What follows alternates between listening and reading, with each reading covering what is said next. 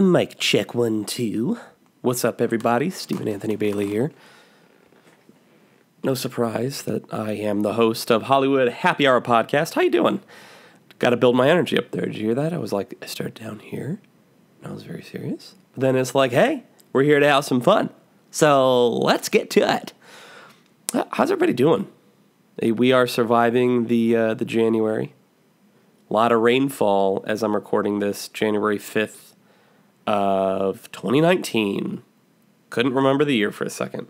Let's see what's going on. I am in Tech Week of our town at Kentwood Players. Yeah, I plugged it. I don't care. It's my podcast. Let's see. Today, I've been sitting on this podcast for a while. Much to the chagrin of... chagrin's weird because it's got the word grin in it, which sounds like positive and happy, but chagrin means like super pissed. Much to the chagrin of my guest, I've been sitting on this episode for a while because I went into hiatus. That's plural hiatuses. And also I was editing the short film that we did called The Intruder. And I wanted to release them close together so that I could get a double whammy, if I may, of power on both of them. The guest is Steven Vogel. I've known him. We do the day job of the Starbucks, the serving the lattes to the people, and he's an actor. He is up and coming. He's a hard worker, and here's why I like him. He's not here, so I can say nice things about him. Would never say them to his face. He is like a movie nerd. Like on his breaks, he's in the break room, like watching and studying film. And it reminds me of myself when I used to care. You know? No, but that craving that he is very inspiring. Of like watching all the great performances and just like trying to figure out what they're doing. Like the way I've studied Dean and Pacino and Brando. This is an acting episode, folks. A couple actors just talking about acting for a couple hours, but it's a lot of fun. What else is going on with me? Just plugging along, peeps. My wife lady, Shannon, is doing her makeup thing. You can check that out. So the reason I brought that up isn't just to plug her talents, but also to say, like, I've enjoyed, like, letting her, like, being the guinea pig, letting her do the makeup on me. And I don't mean, like, she's not, like, beautifying me, you know? She's not putting blush on my cheeks and, like, batting up my eyelashes up to 3 inches of whatever. I don't even know what I'm saying. I don't even know how to, like, talk about beauty makeup. But, like, she's done, like, really cool characters on me. It's been a lot of fun. We've done, now I can't even remember. I know we did this, like, cool, the Hollywood Tower from when Disney World still has it. I'm rambling. Hold up. Disneyland used to have this ride called the Tower of Terror. They don't anymore. It's now, like, with the Guardians of the Galaxy. It's fine. Disney World still has it. And anyway, there's bellhops in there, and we decided, like, for one of our looks, I was going to be this zombified dead bellhop, and that was really cool. And she's done, like, my Halloween makeup and stuff. The last one we did, I was Dr. Finkelstein from Nightmare Before Christmas, and that was really cool. She put, like, this prosthetic over my face, and I was inhaling fumes and, got a little lightheaded. It was a lot of fun. I've done like skull makeup with her. I haven't done any of it. I just sat there and let her put it on me. But, it's fun because I get to post it to my little Instagram page. And anyway, she's getting like really, really good and really, really serious about it. And so I think I'm going to do one of those soon. And like I just been writing the blogs and like, making little videos here and there. And I'm ramping up now that the holidays are over into, like, I'm going to start shooting things again, and that really feels good. Like, to be in control of your career feels very good. It feels very, it feels important, And, like, I want to write this blog piece about, like, restarting your career. just because I'm continuing the career doesn't mean that I can't restart it. And because I think restarting is more mental than anything else. Like, it's a mental decision that you're not going to stay stagnant, or you're not going to stay in the bad habits, or you're not, and this can be applied to anything, really. I mean, we all want to do more than we're doing. That's the basics of human existence, is that we all want to do better, and if we say we don't want to do better, we're probably lying to ourselves, right? Because we can all do better, whether it's in friendships, in our relationships, in our work, in our hobbies. I don't care if you're just playing a video game. Like, you want to be better at Call of Duty because you're getting sniped up when you're playing with people online. That's why I don't play, is because I'm not good. I don't have any desire to be good at that. But see, that's partially a lie. Like, I would love to be good at that. I'm just not, and I'm too lazy to put the work in to be good at that. You see what I'm saying? What I'm basically saying is I want to work hard, but I'm never going to not suck at Call of Duty. This is my life. But doing the play, like making videos and, shamelessly plugging myself and making podcasts, like, I'm doing it all, and it's very exciting, and I'm very happy to be doing it. And like, over the last year, what I've learned, what 2018 taught me, is babies shouldn't run the government. And also that, like, I don't want to create for creation's sake, just to be creating. I want to create the things that excite me. And, for so long I was trying to get, like, the right manager and the right agent, and try to get the casting directors to notice me and give me the audition for the shows that I wanted to be on, and it wasn't working. And all of the work that I've gotten has attracted itself to me. Now, I'm not going to get too much into, like, The Secret or some shit, but what I will say is, like, the work that I've landed, like the features I've gotten to do and the TV stuff I've gotten to do, it all kind of just fell into my lap. Like, and all this stuff that I was chasing after and pushing towards, there was no fruit on the tree to harvest. Like, there was nothing there. Like, nothing happened. And when I look back on that time, it's not wasted because I learned something. But I sort of do wish, like, I would have been able to make my own little creations that have my scripts, whether they're features or shorts or sketches, that have been sitting on my desk for years now, that I can see so clearly and vividly in my head, that I would love to make and show everyone in the world. Like, that's the work that I should be doing. Not that I don't want those big paid gigs. Like, absolutely I want those. Absolutely I want to work with Martin Scorsese, and I want to, like, play like Brad Pitt's son in a movie. Duh. But if that doesn't happen, I don't want to be sitting here and going, well, I didn't get to play Brad Pitt's son. That's such a stupid example. Anyway, not only did I not get to play Brad Pitt's son, I never got to make the movies that were in my head and in my scripts. And so that's what this year is about for me, is like, yes, I'm going to keep doing the podcast because it's fun, it's easy, and the train has already left the station on that.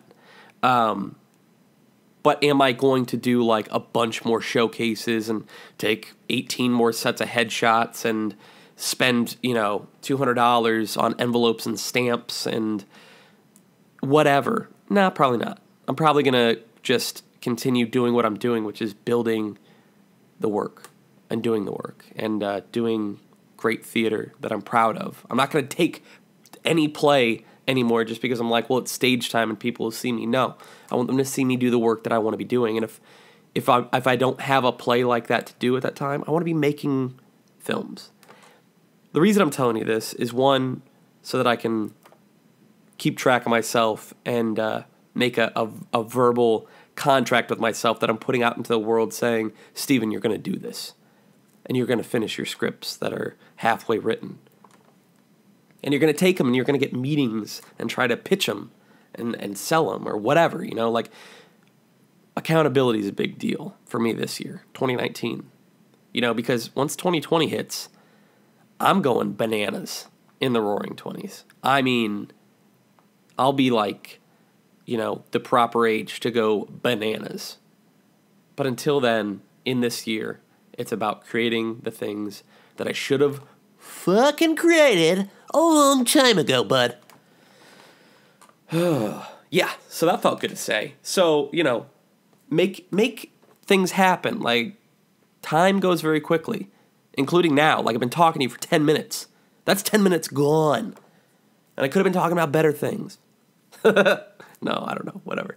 But what I'm saying is, it's becoming more and more clear, like, oh, I've got to do this stuff now. Because I keep saying I'm going to do it later, and later isn't coming. Later is now. This has been very philosophical. It's been very good for me.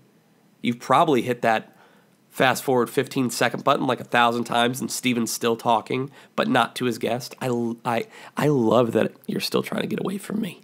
Hit it again. Go ahead. I'm going to sit here in silence for 15 seconds so that once you hit it, I will be talking again.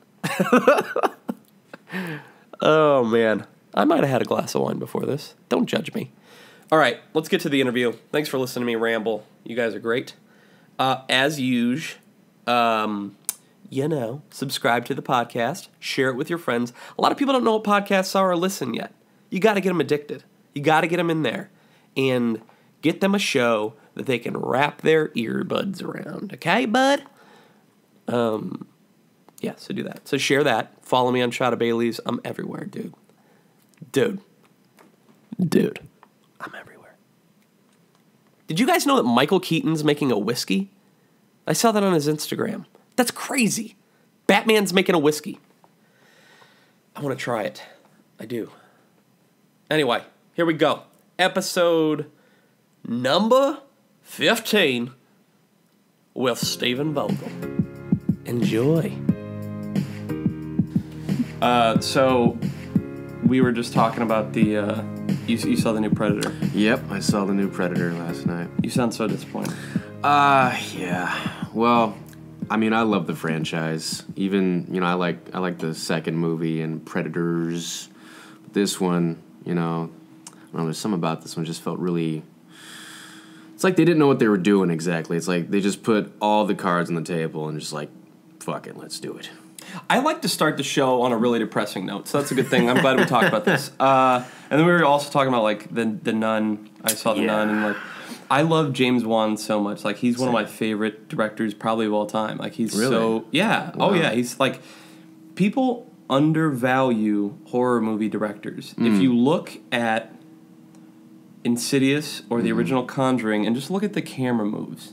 Oh, yeah. Look at the amount of ambiance he brings. Look at how every single choice is intentional and original. It's like there's nothing about his work that isn't perfect when he does it. I don't like when he hands off the franchises to other people. Like, that's my main critique with the Saw franchise. The first two, excellent. Then he hands them off and it runs amok. Yeah. It's sort of what you're seeing with the Conjuring series. Well, yeah, because since he created himself, and then, having other people, do another one, they're not quite as artistic, we'll say. Yeah. And they're not very creative with their movies. Because when I was watching The Nun, I kept thinking, man, what I would have done, like how creative you could make it, and not just so by the numbers, formulaic, Well, and the other thing too is now every James Wan movie has jump scares in it, but he is so masterful, Hitchcockian almost, in like how he will set up a level of suspense that is terrifying without needing jump scares. Mm-hmm. He's so masterful at it that he'll set something up to where you think a jump scare's coming, you sit there in that tension, and then it just never comes, and then you just go, oh, it's not coming, and then he'll hit you. Yeah. He knows how to psychologically fuck with the audience, and these other... And it's so insulting to these other directors, because I'm sure they're working as hard as they can, but... They're trying. There's something missing. I mean, his talent level is just so good. It's almost like he should create a series, let other directors start with it, and then he builds on it. You know what I mean? Yeah. Because then it wouldn't be so disappointing. It would just be like, oh, it's getting better as it goes. I like, too, with him when it comes to horror, I like that he always can build dread. Like, you can always feel that sense of dread in films like Insidious. Like, oh, yeah. I was always... I kept waiting for the something terrible to happen. You just feel that throughout the whole movie. Yeah. Same with The Conjuring too. And it builds up. That's what I love about The Conjuring. And you care about all the characters. Oh, yeah. Which is one thing I think a lot of horror directors do not get right. Well, that's what was wrong with all those 80s slasher movies, except Halloween. That was the point, though. Like with Friday the 13th, nobody really cared about the victims. They cared about Jason and what he was doing. Which is weird, because it's almost like he's an anti-hero character instead of a slasher monster. Well, same with Freddy, too. Freddy was another one. Like, I cared a lot about Freddy. I still do. He's probably my favorite slasher. Do you think Robert Englund, he says he won't do it again. Do you think he'll do it again? I think if they came up with a really good script and they, wave some money in his face. Do you think Wes would have to direct it? Well, Wes is dead, so. Oh, he's dead? I don't even think I knew that, bro. He died, I think, last year, a year or two, yeah. Oh, my God, that's right. He did. Wow. Well, I mean... Holy shit. I forgot about that. Yeah. Yeah. That's really too bad. He was another one. Fantastic director. Nightmare. Well, Nightmare's probably his best one. What about Scream? No, Scream would be his second best one. What? I think Scream's better than Nightmare. The original Nightmare you're talking? I don't think the original Nightmare was... Okay. So, I think it's very creative. And same with Scream. Yeah, Scream's creative, too. But my favorite of that Freddy Krueger series was his new Nightmare. I was about to say, like, they already kind of did that with England. It was so fucked up because it was like you didn't know what was real world, what was dream world, what was... And that was actor. Cool. Yeah, it was so... It was really cool. I don't know... That dude must... have done like some fucking mushrooms and wrote that because it was like it's so twisted. Well, he says he would have bad dreams, and they even incorporated it in the film too. Oh, that he was having nightmares? Yeah, I believe that's what it was. I know when he did the first movie that he was reading articles about children in another country having nightmares and dying from them, and that was part of what inspired it. Yeah, that's right. I remember that. That's crazy. Dude, I can't not believe I didn't remember he died. It's like a Mandela effect. Yeah, especially for a guy who's doing a fucking Hollywood podcast. Let me introduce you real quick. This is I'm Stephen Anthony Bailey, your host. You know that. It's episode 13. So this is episode 13, wow. And I'm talking to a good buddy of mine, Steven Vogel. He's an actor. Doing? Yes. Hello. Glad to have you. Thank you. I'm glad to be here. We're going to talk about all kinds of stuff. I have loosened the reins on what this is, and I'm just like, I just want to talk to people now. It's more fun for me. Yeah. And I don't, like, here's the other thing. I'm sure my listeners are like, great, let's talk to another actor. There's only so much talking about Uta Hagen that you can do without boring people to death. Yeah. So... we'll talk a bit about that. But what I just kind of want to just shoot the shit, really. I don't have anything else to do. But, so going back to, like, the horror movie thing, what would you say about, like, so who would direct if they did bring Freddy Krueger back, who do you think would be the right director to do it? Oh, that's a good question. I mean, well, here's what I'll say. If this new Halloween does really well, which I'm really hoping it does, I think it will. I think it will, too. I hope Blumhouse can get the rights somehow. And, I don't know, maybe get David Gordon Green and Danny McBride to do it. I've noticed that, with those guys and also John Krasinski, that people who are in comedy are now, like, doing horror. Jordan Peele is another one, Yeah. So I would say get someone from comedy, maybe. I think comedians all enjoy horror movies because it's so different. Like, as somebody who does stand-up and stuff, like, it's hard for me to keep watching stand-up all the time when you just saw 10 comedians in a row do their fucking, Trump bit, and then you turn it on, and that's everyone's opening joke. You're like, and turn it off. Let's watch. What else is there? And then you stumble into a horror film, which gets you. See, comedy films. Let's not even say films. Comedy and horror are very close together. They're very, very close together because they are both the movies that rely on surprise, and it's a magic trick. To make someone laugh is a magic trick. To scare someone is a magic trick because both things are not real. They're both a surprise. And it takes somebody who's very masterful at the setup and the punch. Yeah. And so that's why I think they can go back and forth. Whereas, like, if a comedian were to direct, like, a Queen Elizabeth movie, it'd probably be horrible. But I can see very easily that these comedic actors or comedians that are directing these are using what they know and what they're good at inherently, which is a rhythm, which is a cadence, which is the setup and punch, that it can go back and forth very easily. Yeah. But also, I think it goes back to the thing what I said is that's probably what they watch so much that it gets in you, you know. And I think like if anyone wanted to be a stand-up comedian, I would say just start going to a lot of shows, watch stand-up a lot, listen to stand-up a lot, because you'll get the rhythm of how stand-up works. Because stand-up is, you can't just go up there, you know, it's not a knock-knock, who's there kind of shit. Yeah. It's like you have to lull your audience into following you in one direction, and then the punchline is the turn by surprising them, saying something unexpected.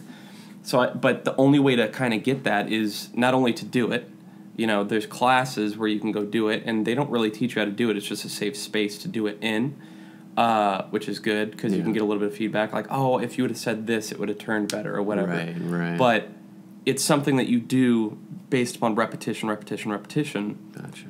And so you just have to immerse yourself in it. And I think it's probably the same thing. Like, if I was going to direct a horror movie, I would just start watching all the great horror movies to kind of feel what works and what doesn't. Because when it doesn't work, everyone knows it.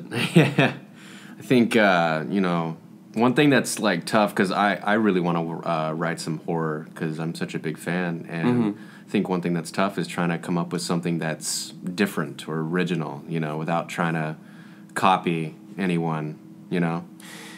Yeah, it's really hard. I've, like, tried to come up with proper, you know, storylines to write with.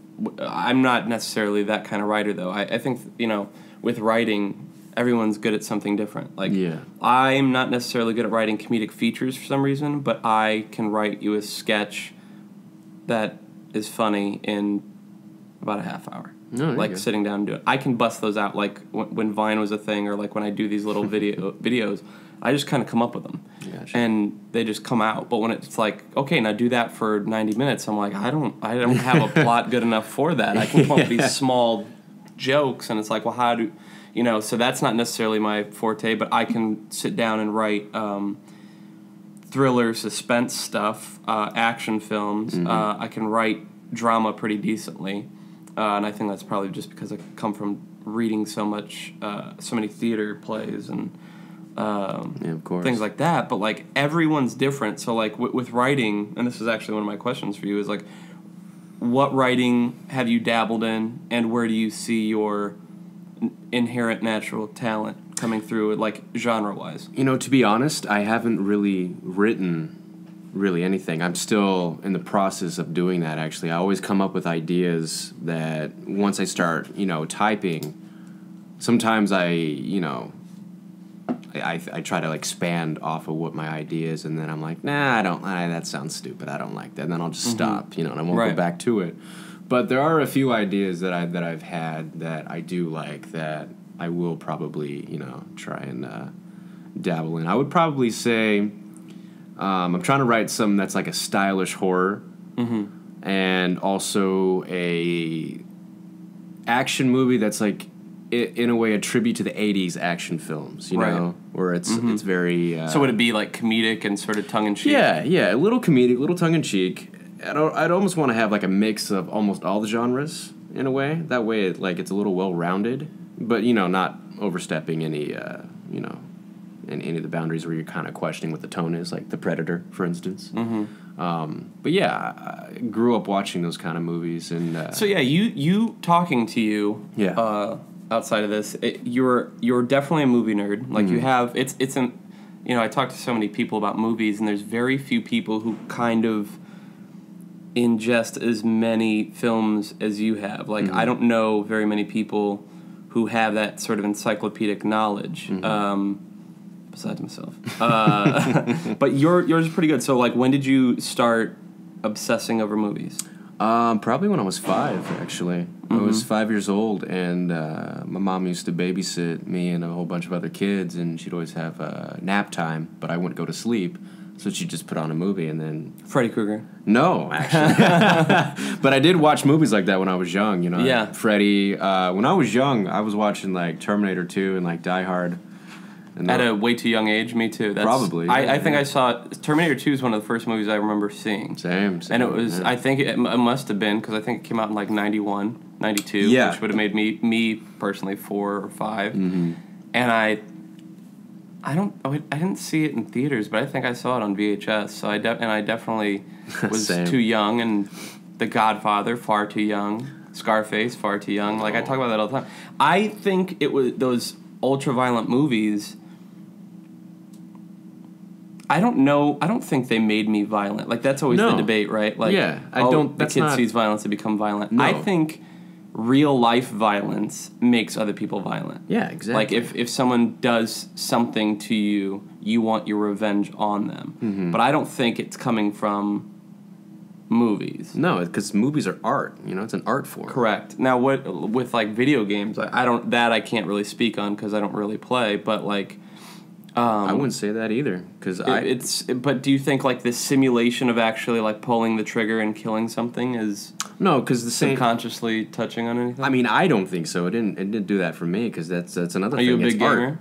Not a big gamer, but I like. It's funny because I like the games that have like movie storylines. You know, like for instance, like Grand Theft Auto. Mm-hmm. That's a very violent game, right? Yeah. Well, the most violent. You could argue. Yeah, and I'm not violent because of that. You know, it's just I like it as an art form. Right. You know. Yeah. So I think. Well, it is, and I mean, it makes. Did you know that the video game industry makes more money than the film industry, music industry combined? I feel like, yeah. They make so much money, and they all these designers are so underpaid. Oh, wow. They're not, they're selling these games for $60 a pop. Yeah. And they're selling millions of copies of each one. Mm-hmm. And a designer will come on there and work on it. They don't receive royalties. They're not union. If we do a movie as an actor, we're going to receive, if your contract's right, you're going to receive royalties, points on the back end, right? Yeah. And you have a union that'll back you up and make sure you're getting paid a certain wage and make sure all these things are in place, right? They're not union. And, like, it's very, like, our country's very interesting with, like, unions. Like, they're not looked upon as positively as they used to be. Yeah. I don't know, like, even with, like, SAG, like, everyone thinks, like, when they join SAG, they're going to get work, and it's like, that's actually the opposite of what happens. Their job isn't to get you work, which is unfortunate. Yeah. That because there's so many SAG members. In fact, I think they need to tighten the reins up because there's so many members that were joining based upon, like, the new media agreement, which is a great thing because that's how I got in. But now that I'm in, this is how capitalism works. As soon as you get on the other side, you're like, and that's enough. It cuts off with me. I don't know what that psychology is, but you just feel like you become selfish because you understand that even though you're in that club, you're not getting what the people that were there before you have gotten. I see. You're still in line. Right. You just get to be in, like, the cooler line, and you don't want it, but you know that anyone who gets in even behind you, you have to share with them. So is it like being at Disneyland and getting the fast pass? Yeah. In a way? Okay. In a way, but, like, only there's no ride. You still have to, like, damn it, trick your way into it. Like, and I definitely, like, and I'm going to turn this to you because you've booked 2 features. Yes. And, you've been able to, like, build your career. You booked them, what am I trying to say? You booked them very close together. Yeah. And that's, like, it's such a incredible thing that there's so many of these non-union features being made that are, like, giving actors work, and they don't even have to worry about the union. Yeah. You don't have to pay your union dues twice a year. Mm-hmm. You don't have to, worry about voting and keeping the union going in the direction that you want it to. You don't have to worry about, like, not doing non-union work or else you'll get in trouble kind of thing. You can just kind of act and just worry about being an actor. Mm-hmm. So I don't know what the benefit of joining SAG anymore is, because especially being here in LA, we're 4th place. We're 4th place. I believe it's I don't know the order, but I know New York, Atlanta and Vancouver are filming more than we are here. That's crazy. It's stupid. Yeah. The movie capital of the world, nothing's being filmed here. And it's the union's job to get the work here. Yeah. And, you know, I think to myself, we're paying these dues and they're getting cuts of my royalties, all this stuff like that. And what are they doing for me? Like, what have you done for me lately? I don't really understand sort of, you know, how to win the game anymore. Yeah, you know, I mean, I guess it's really not about that anymore. I guess it's just playing it, not so much just winning it, just playing the game. And I don't even know what that is, by playing that, it's like it has nothing to do with creating a career that gives you a living wage anymore. It's just like, do you enjoy acting? Well, it's almost like we've come back to what acting used to be, of like these paupers who put on shows in the middle of the courtyard. You know, like back in those Victorian days of theater kind of thing, where like it's just these troops of actors who live together, sort of, you know, and that's how like the Actors Studio got started back when they were the group theater. They all lived together in sort of this compound, and they would share everything socialism style, you know, like everyone gets their cut and everyone gets a role and everyone does their part. Right. But they weren't rich people, so by the time they like graduated out of it, and they were on Broadway, and they still weren't making any money. Wow. And then so they would break apart from that and go try to get film careers and things like that. Now that they've got these Broadway credits, but they weren't making money doing that. They had to live on very, very little to keep that group together. Oh man. Isn't that wild? Yeah. And I think that's what we're going to have to go back to, because there's just so many people who want to be actors and, you know, not enough work. No, yeah, and that's a problem. You know, and I think one thing that kind of sucks is for actors, you know, who aren't big on social media, they're the ones, you know, not getting a lot of work. You know, the ones who are very heavy on social media are getting a lot of work. Well, yeah. Because of their presence, you know. Absolutely. I mean, well, look, there's a reason I take every opportunity to use the internet, and that's, you know, like, how do you personally feel about like your output on with the internet and your relationship with it as an entertainer? Well, I mean, when I use social media, I mean, what I'm doing right now is just I will post any monologues or auditions or say photos, headshots, anything that's acting related, I'll post. Right. You know? I don't have a YouTube channel or, you know, I'm doing a show or anything like that, you know, because I know there's some people doing that, which is cool. How come that's not a thing for you? Why are you not doing that? I don't know. I feel like it'll take my attention away from, you know, trying to book jobs, you know, and maybe I should look into doing something on YouTube, but I don't know. I feel like if it ends up, say, taking off, ends up being really good, then I feel like I'm just going to get stuck there and I like it too much. It's like someone once told me, like, you know, you do extra work, you get paid right now, but sometimes when you do it a lot, you get so used to that culture that's just what you do, it's just the extra work. That's absolutely true. Yeah. And you do get, that's why I've always tried to, and I've been critiqued, people always want to give you advice kind of thing, but like, which is appreciated, but I get critiqued for not following the rules as well. But at the same time, I'm very, like, I am all over the place, for sure. But I've been able to do so many fun things. Like, look at this little podcast. I'm able to, like, sit down and still be creative. We're shooting the shit, talking about things that we would want to talk about anyway. Yeah. Taking time out to, like, hang out with you and making a product out of it. And some of these questions, like, I have time to sit and I make myself sit down and think of these questions that I want to ask you. And we talk all the time. We work together. We'll get to that in a little bit. But, like, you know, we shoot the shit, but, like, to actually take time out to do this and keep it creative is very fun. Yeah. I'm not doing this thing to get rich. I'd like it if it started making money. Yeah, it would be cool, huh? Wouldn't that be great? But I like that I've diversified myself between, like, a podcast, a YouTube channel. I do features. That's I'm great. trying to get more TV. You know, I do my classes. I do theater. I do the stand-up. I'm all over the place because I don't want to be stuck as, like, What's that kid's name? He's on YouTube. He did the boxing match a couple weeks ago. Logan Paul. Oh. The kid who, with the Japanese thing, that kid. I don't watch. Yeah. I'm not, I don't, you know, I don't quite get it.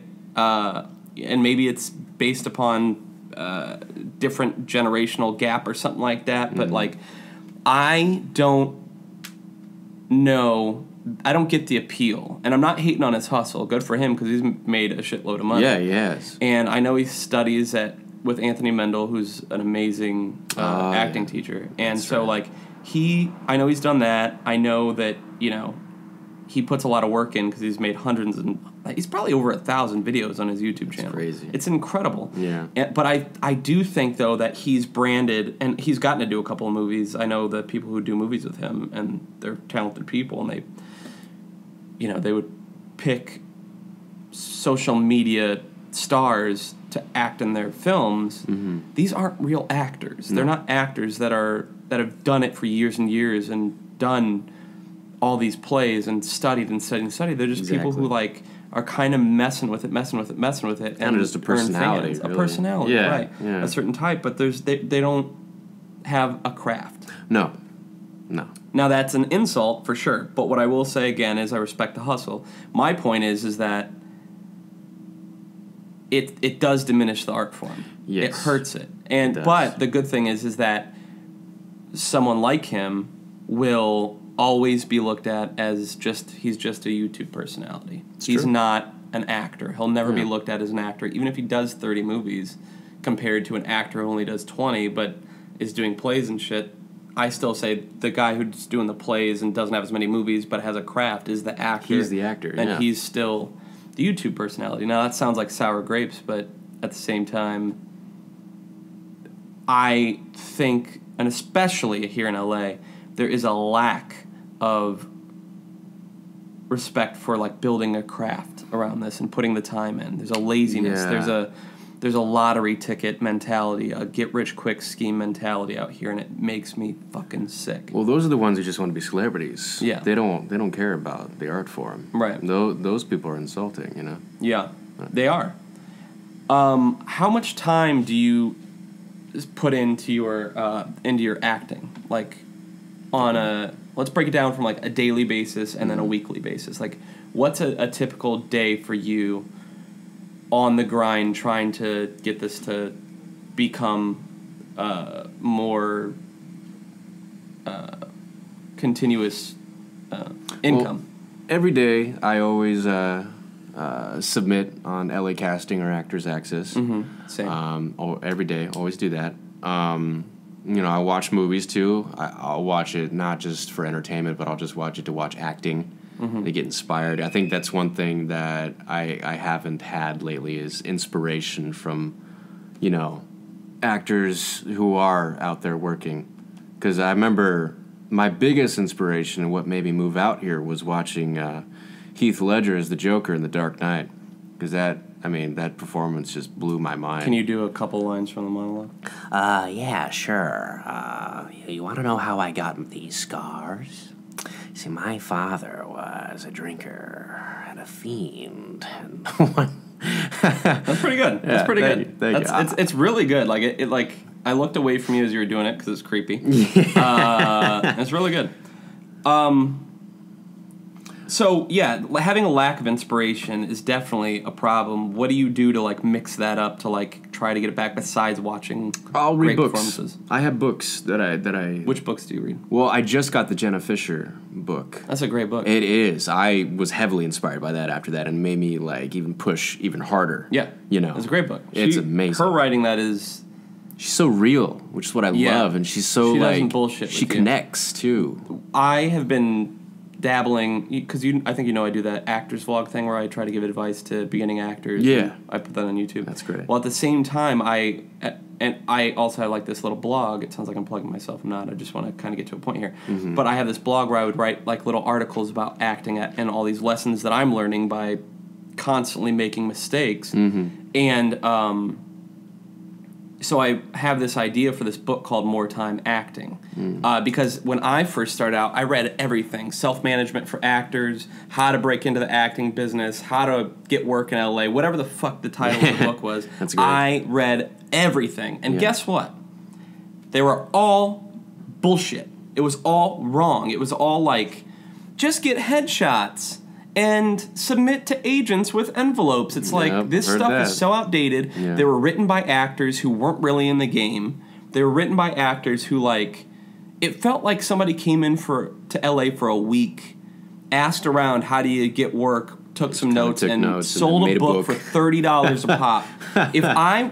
When I finish this book, I'm not going to be charging that much. I'm going to charge as little as possible to where I can still have a couple of dollars coming in, the publisher can get a couple of dollars, but keep it cheap for actors. And that's why I put it for free on YouTube. That's why I put my blog out for free. That's why I'm making this, is because this information should not be a secret. No. It's so hard to chase your dreams anymore, especially in this profession, that information should absolutely be coming from somebody who's really in the trenches, like going through it, making the mistakes, realizing what works and what doesn't, especially in the time of the internet where everything is consistently changing and evolving and turning into something different. Yeah. If you time traveled an actor if you brought James Dean back to life from 1954 and dropped him in the middle of LA today, I don't know that he would get work. I don't think so either. I think it would take a really long time. A really long time. Yeah. And, because, I mean, that dude was making money in New York off of doing these live TV plays. They would rehearse them for a week and put them up. Yeah. And, he might only make a couple $100s, but that would help pay his rent, keep him in a roof over his head, and keep him auditioning for other things. Exactly, yeah. Everyone, I cannot stand the legend that people portray him as, because no one's really done the research on him, that say, oh, he did 3 feature films. Okay, that's not all he did. Like, he didn't just come to Hollywood and do East of Eden. Like, that's not what happened. Yeah. It drives me bonkers. It's like they don't realize he was in theater school, and they don't realize all the plays he did, and that he was doing everything he could. He was like a security guard at the CVS parking lot just to try to meet people. He was doing, if you look up his IMDb, he's got like 50 acting credits. And not to mention off-Broadway plays, being part of the Actors Studio, studying his ass off, and that's not the only place he studied. He started in L.A., moved to New York, came back to L.A. He had to wrestle and figure out how to make it work. Now, he was so ambitious and such a hungry worker that he was able to do it, but he also was very good at, like, networking and meeting the right people, and he was an opportunist when it came to that. People don't see that struggle. They still think... They think it worked that way back then, and they think it works that way now. So people who, and I wonder if you go through this too, people who are from your hometown look at you and go, so, you're not that big yet. What's going on? Like, I've been working. Like, I've actually gotten projects made. What the hell are you talking about? Like, that's a miracle. That's a miracle to get anything happening. To get a job playing pretend is a miracle. Oh, yeah. Do you feel that from your hometown? I don't have people who say that to me, thankfully. Yet. Yet. No, but I do have, like my theater friends from college who I still talk to here and there, and anytime they see I book something, they get so happy for me, because they know the being out here is a struggle, because there's so many people out here trying to do it, So luckily, for now, I don't have anybody who's saying that to me right now. Right. Thank God. Yeah. I always wonder about that too. I'm like, am I going to get somebody who's going to say that to me? And I'm like, what am I going to say? Well, it's so hurtful. You know what? You don't say anything. I've had a lot of criticism come at me over my time here. I'm over 7 years here. I've had people say things like, I get a lot of jealousy. I've been jealous as well. I talk about that all the time. I've been jealous of all these people that I see around me that I know personally that are fortunate enough to work pretty consistently. And it's hard not to let that hurt your soul. Well, it's a natural thing, as a human being. Totally. Yeah, because I get that way too. You see, especially if you feel that it comes a bit easier for them. right? Oh, yeah. Because and that's going to happen. That's just going to happen. And you have to realize, like, it hit me like a ton of bricks that is okay. It took a long time, but it was like, that's okay because that career path was not the career path I came out here to do anyway. Mm-hmm. Those weren't roles that I could play. Those weren't things that I should be doing. It wasn't my time to do that. And it's like, Exactly. it sounds like you're making excuses to make yourself feel better, but you have to really look at it honestly and see that, nope, now's not the time yet. That's I'm the not there. biggest thing that I go by is now is not the time. And I'll tell you, because I like to watch biography on actors that I like because that's also inspiring. Yeah, I was totally. watching George Clooney, and Yep. he struggled for the longest time. They said in the 80s, like, you know, he was doing pilots that just failed, was doing these movies that failed. I would love to do a pilot that failed. Right? Give me that job. Just to do it, Shit, right? Yeah. And then Because it wasn't like he was not working at all. But No, he was, just couldn't yeah. be. He wasn't. he wasn't big. No, it didn't pop. And they said part of the problem during the 80s was that it was during the time of the big muscle, Schwarzenegger, Stallone, Van Damme kind of time. What does Arnold Schwarzenegger sound like? Well, I'll tell you what. If he were to watch this Predator movie, like, what the fuck was that? What is This is stupid. Who made this piece of shit? Oh no, what's that line from Predator? He's like, it's all bullshit. It's all bullshit. Of it. God, I love Schwarzenegger. I told you this the other day. I would pay so much money to see Arnold and Donald Trump do a celebrity boxing match. Yes, I would love to see that because I love any time Trump does something and then Arnold makes a video in retaliation. What are you doing? Yeah. Oh, This man. is nonsense. It's one of my favorite feuds that's going on. I love that he didn't totally shake his accent. Like, his accent is not as thick as it He was has a in, like, coach. Pumping Iron. Did you know that he has a coach? He has a dialect coach. Yeah. That helps him Keep it. I think that's great because if you think about it, if It's his his accent brand. changed, yeah, but if it changed If he sounded like you right now, I'd be like, and he said, "I'll be back," like that doesn't sound cool. I will be back. Get to the chopper. That doesn't sound cool either. Get down. Yeah. No, actually, Come with me if you want to live. please get down. Will you come with me? Because I know you want to live. I'm Pumping Iron. Well, I love how much, like, if you look at him in Pumping Iron and then you see how much plastic surgery he got. Like, he had a mole that yeah, dude, he got his teeth fixed. He had a mole taken off. He had his jaw reconstructed. Wait, did he fix the space between his teeth? Pretty much, yeah. Really? And then he got Wow. his jaw reconstructed because he had an underbite. And then if you look at him in Terminator 2, his bone structure turns into godlike bone structure. And then if you look at him in Well, he's Pumping a Iron, god. he's sort of like, he just looks like a normal dude with all these muscles. Yeah, right? yeah. Like, but facially, he looks like a normal Like dude. in Hercules in New York? Exactly. That was so he started getting that. But did you know, like, he was rich before he got successful? No, I didn't know that. He was a I thought real he came estate from a poor mogul. family. He did, but he came here and all he did was work and hustle and work and hustle. Damn. And he invested his money. I think he owned an apartment complex, and he had over $1 million in the bank before he was. And that's Jesus. So you have that much money when you're coming to Hollywood, and you have Then money to you're- throw around. You can Well, you got time to, like, audition like crazy, too, if you had that money. audition and buy the right headshots and whatever else he was doing. Man.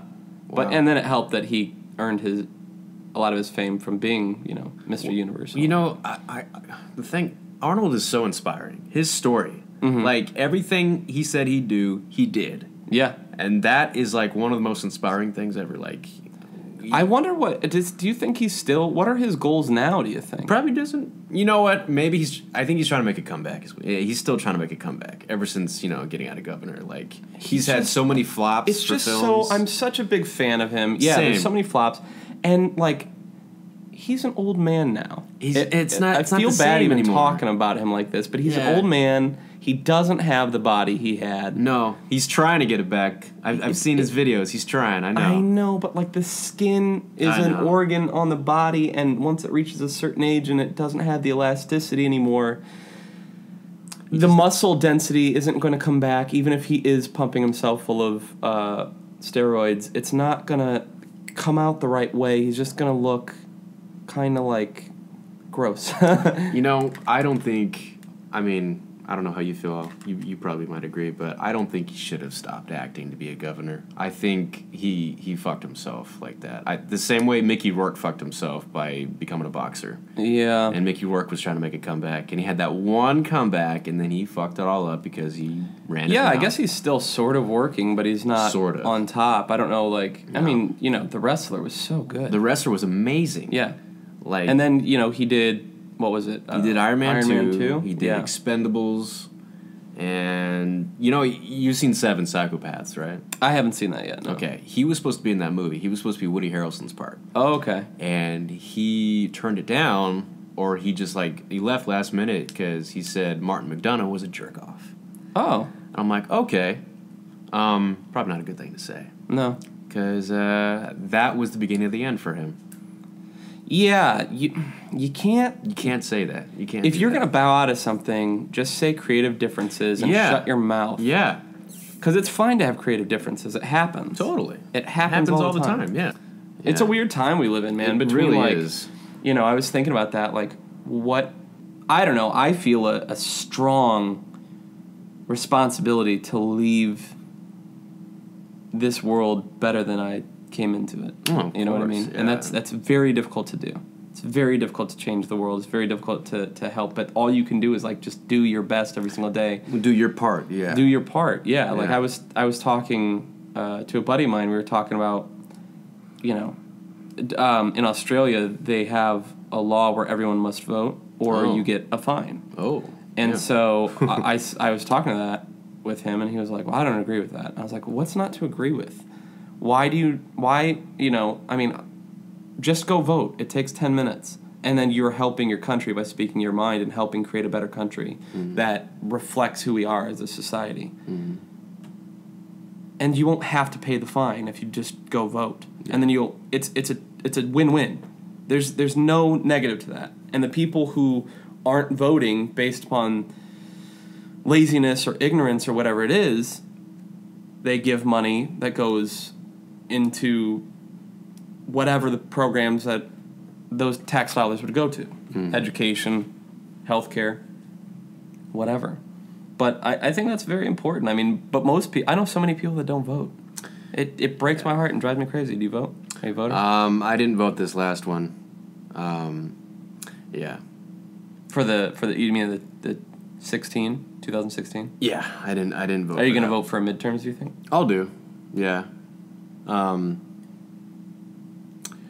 Well, the 2016 election was very difficult. It was. How? My parents didn't even vote. Yeah. It was that hard. I think a lot of people didn't. Yeah. But I think that they didn't want the responsibility. They didn't want the blood on their hands. Yeah, it's a hard decision to make, Well, we a two-party society, if some... it's like,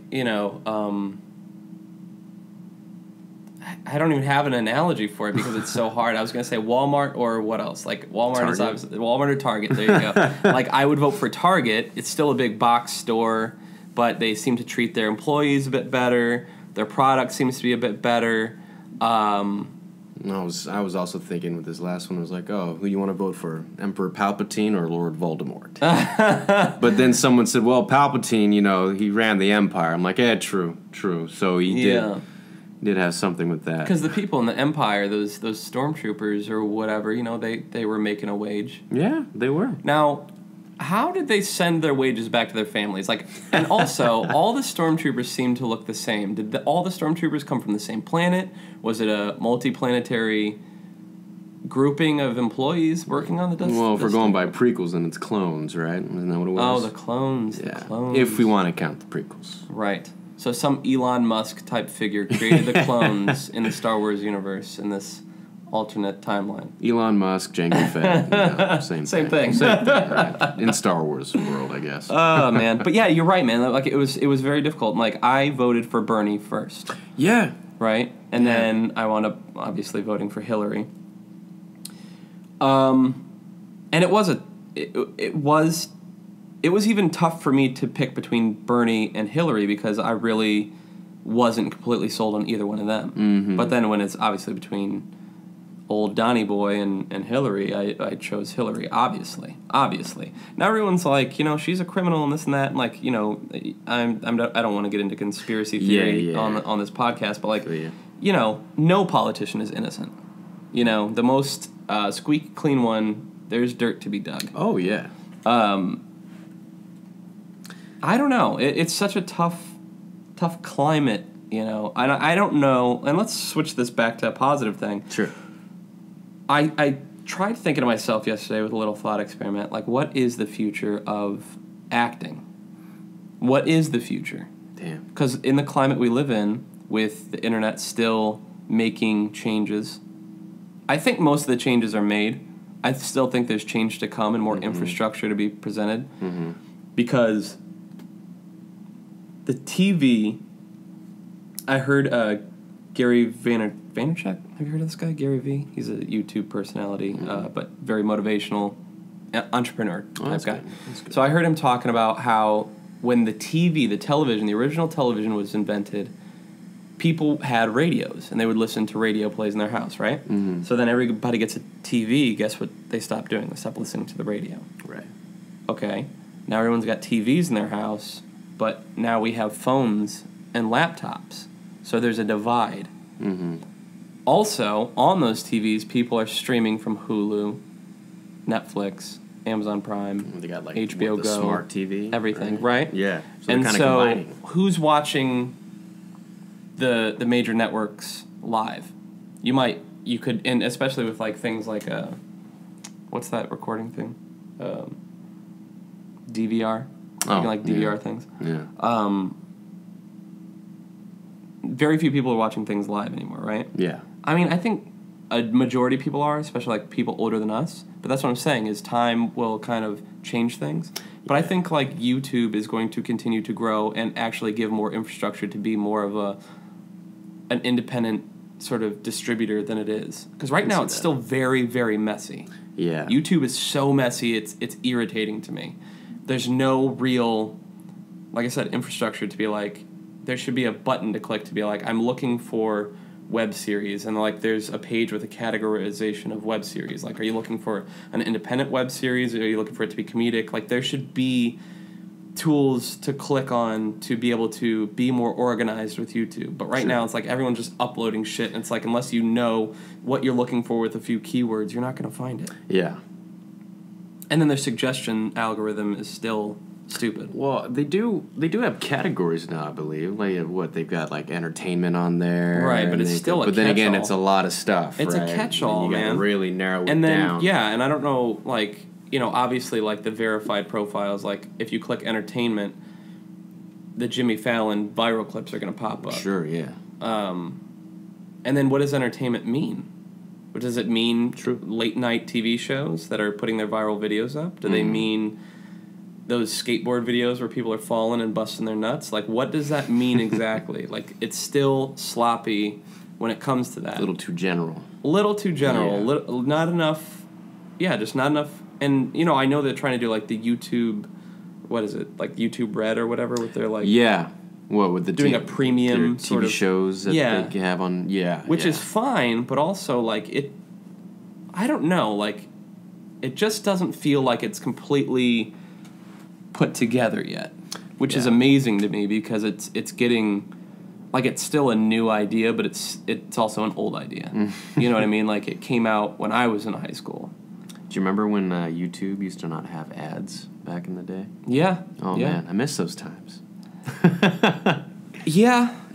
I appreciate that, like, people who, like, and the monetization is changing. Yeah. They're making it harder, more difficult. And I think that's a good thing, but also a bad thing. Like, I like the idea that it's a very entrepreneur-friendly site. Yeah. Like, you could start your web series or whatever you want to start on your YouTube channel, keep making them, build your following, monetize it, and create a living. Like, there's so many people just doing, like, makeup tutorials. And they just do one a week. Yeah. Build up a following. Millions of girls watch it. They'll sit through the 5 seconds of YouTube ads, skip it, click the pop-up down, and then that person's making, Shannon's got a friend of hers, I think she went to school with or something, has a giant house, hired her whole family to work for her. Wow. Just doing, makeup tutorials. Wow. It's incredible. Damn. I mean, it's an amazing thing. Yeah. So I think that's going to continue. What do you... going back to your answer, because I keep cutting you off, what do you think is the... what is the future of acting?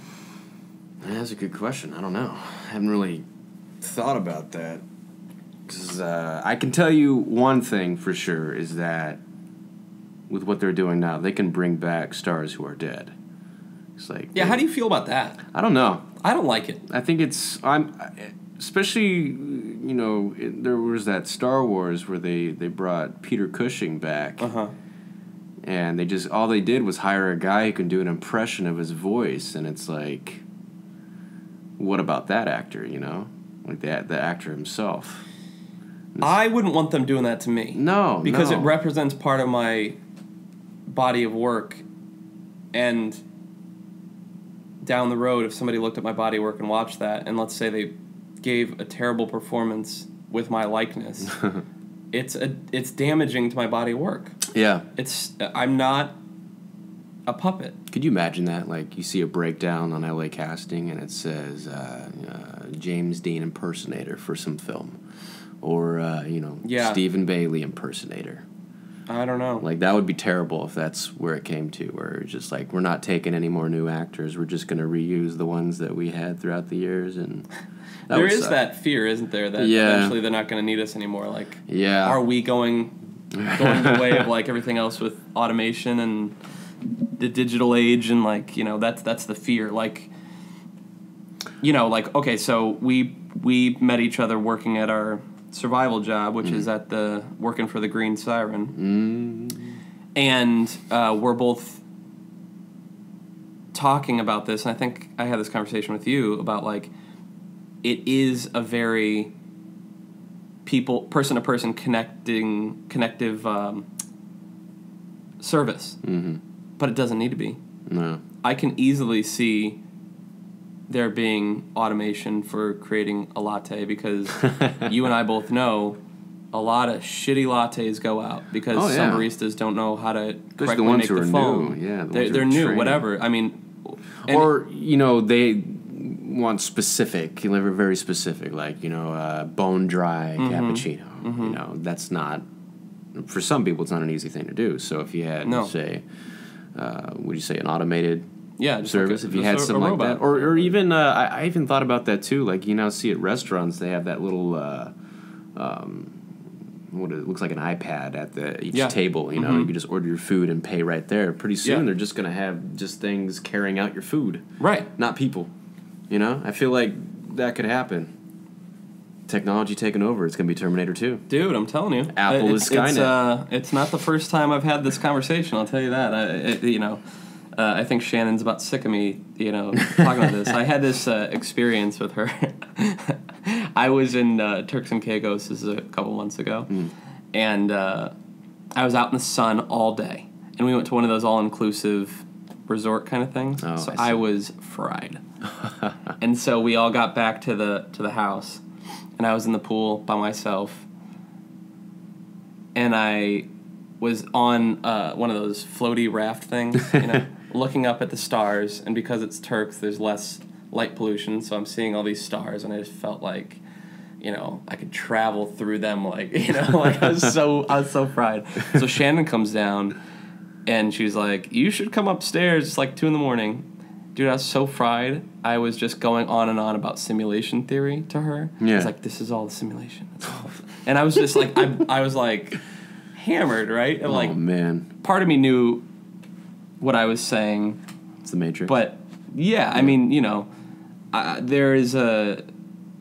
Simulation theory is so interesting because it's totally viable. Yeah. It makes complete sense to me. Yeah. And people could take that as, I don't believe in God or anything. In fact, I do believe in God, because God would be the creator of the simulation. There you go. And you could argue that that's what the Christian version of life is. Isn't that a simulation? Because after you do the test of life, you get to go to the next level, right? Or whatever you want to say. I don't think it's an offensive... It's the least offensive theory of life. But to me, it makes the most sense. I see. Because, like, that's the main question that everyone has is what the hell are we doing here? Why are we living? Why are we doing this? Yeah. Which is why we have to attribute, like you said, purpose to our life. I'm an actor. Mm-hmm. I entertain people. That is my job on this planet, is to keep everyone entertained so they can go through their jobs and provide service to each other, and so the really smart folks can push technology forward and things like that. I mean, I don't think there will ever be a time when entertainment isn't important. No, it'll always be there. I think we'll always be needed. I think... No, go ahead. Do you think, like, CGI will... It already has. I mean, I don't know how you can evolve CGI even more than what it is now. And the only person who has evolved CGI was, to me, has been James Cameron. With Avatar? Avatar, I mean, T2. But yeah, I don't know. Well, I mean, obviously, like George Lucas's, what is it? What's his company that does all the... THX? No. You're what the hell's it called? Sky. Industrial Light. Industrial Light and Sound? Yeah. Is that what it is? Yeah. Yeah, I mean, those guys with all the money and that did all the science fiction movies, definitely. You know what I would want?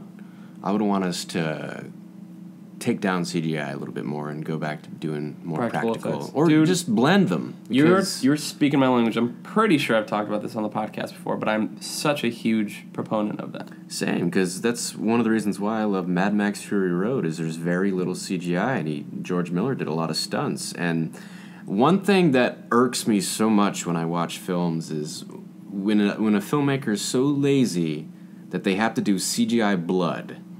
I'm like, or CGI smoke when they're smoking a cigarette, that or too. CGI breath when it's cold. It's I can always lazy. Tell, and I'm always super, super annoyed. It takes me right out of it. Yeah, it's so lazy, and I like drops a point out of 10 for the film. I'm like, well, no matter how good this is, it's now a 9. Yeah, it'll never be a perfect film because of this bullshit. That's how I felt when it comes to the blood. When I watch Expendables with Stallone and all those guys, and anytime they shoot somebody, I just see CG blood. I'm just like, really? Yeah, really? Like, come on, man. Like the films you've done, has always been practical blood. Why are you getting lazy all of a sudden? And I think when it comes to those movies, he's spending more money on the actors he can get. Right, because, part of that is not his fault. Part of that is the studio saying, hey, we need to make this much money off this to give you that much money to make the movie. He's like, okay, well, let's get Mel Gibson. Yeah, and just bring in anybody he can. Like, there's no reason you need 10 star names in a movie. Well, especially if you're not going to give them any time to actually do anything. If they're just there just to be there. Like, why was Harrison Ford in Expendables 3? Do you remember Arnold's first thing when he was in the church or whatever? When he was walking through? Yeah. That was so stupid. It's like, why? It was. I get the idea of the tease, but ugh. Yeah, well, I don't think that CGI is going to put us out of business entirely. No. I do, however, think that live theater, will eventually become more of a novelty again. That'd be great. Because everyone's watching their stuff at home. Mm-hmm. Netflix is like the king of creation right now. Oh, yeah. Netflix is what Warner's... It is what the studios used to be. I do think that the time of stars making crazy money is over. Just because the budgets are going to remain low because they need to keep a low overhead in order to make it profitable, unless they suddenly start jacking up the prices of Netflix and Hulu and all that. Which is possible. It is possible, and it probably will happen.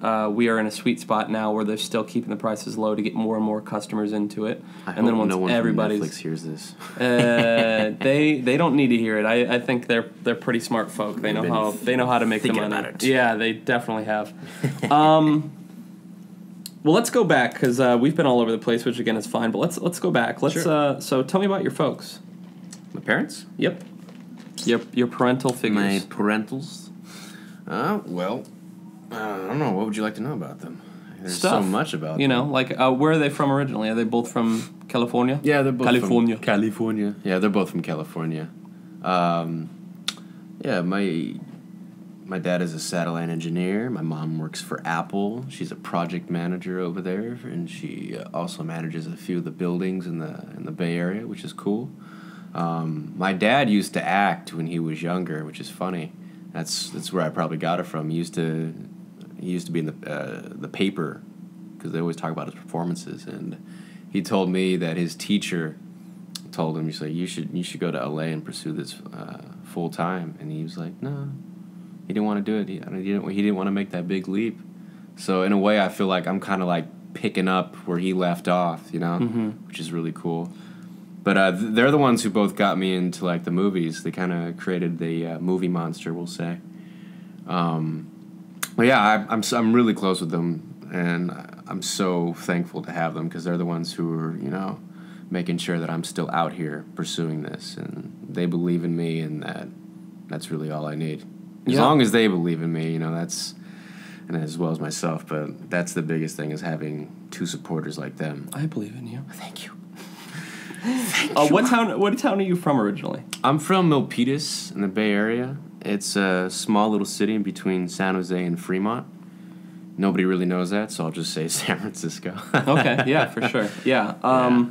So satellite engineer, what does that mean exactly? Are you talking about like space satellites? Are you talking about like... No, not space satellites, like the ground satellites. Would be cool if it was space satellites. Well, he's still beaming, frequencies out there, right? Yeah. So, like, does he have his degree in engineering? Did he go to school for engineering? I don't think he does. Well, let's interview him instead. We should. And then your mom let's being get him on the phone. Your mom works for the Apple company, huh? Yeah.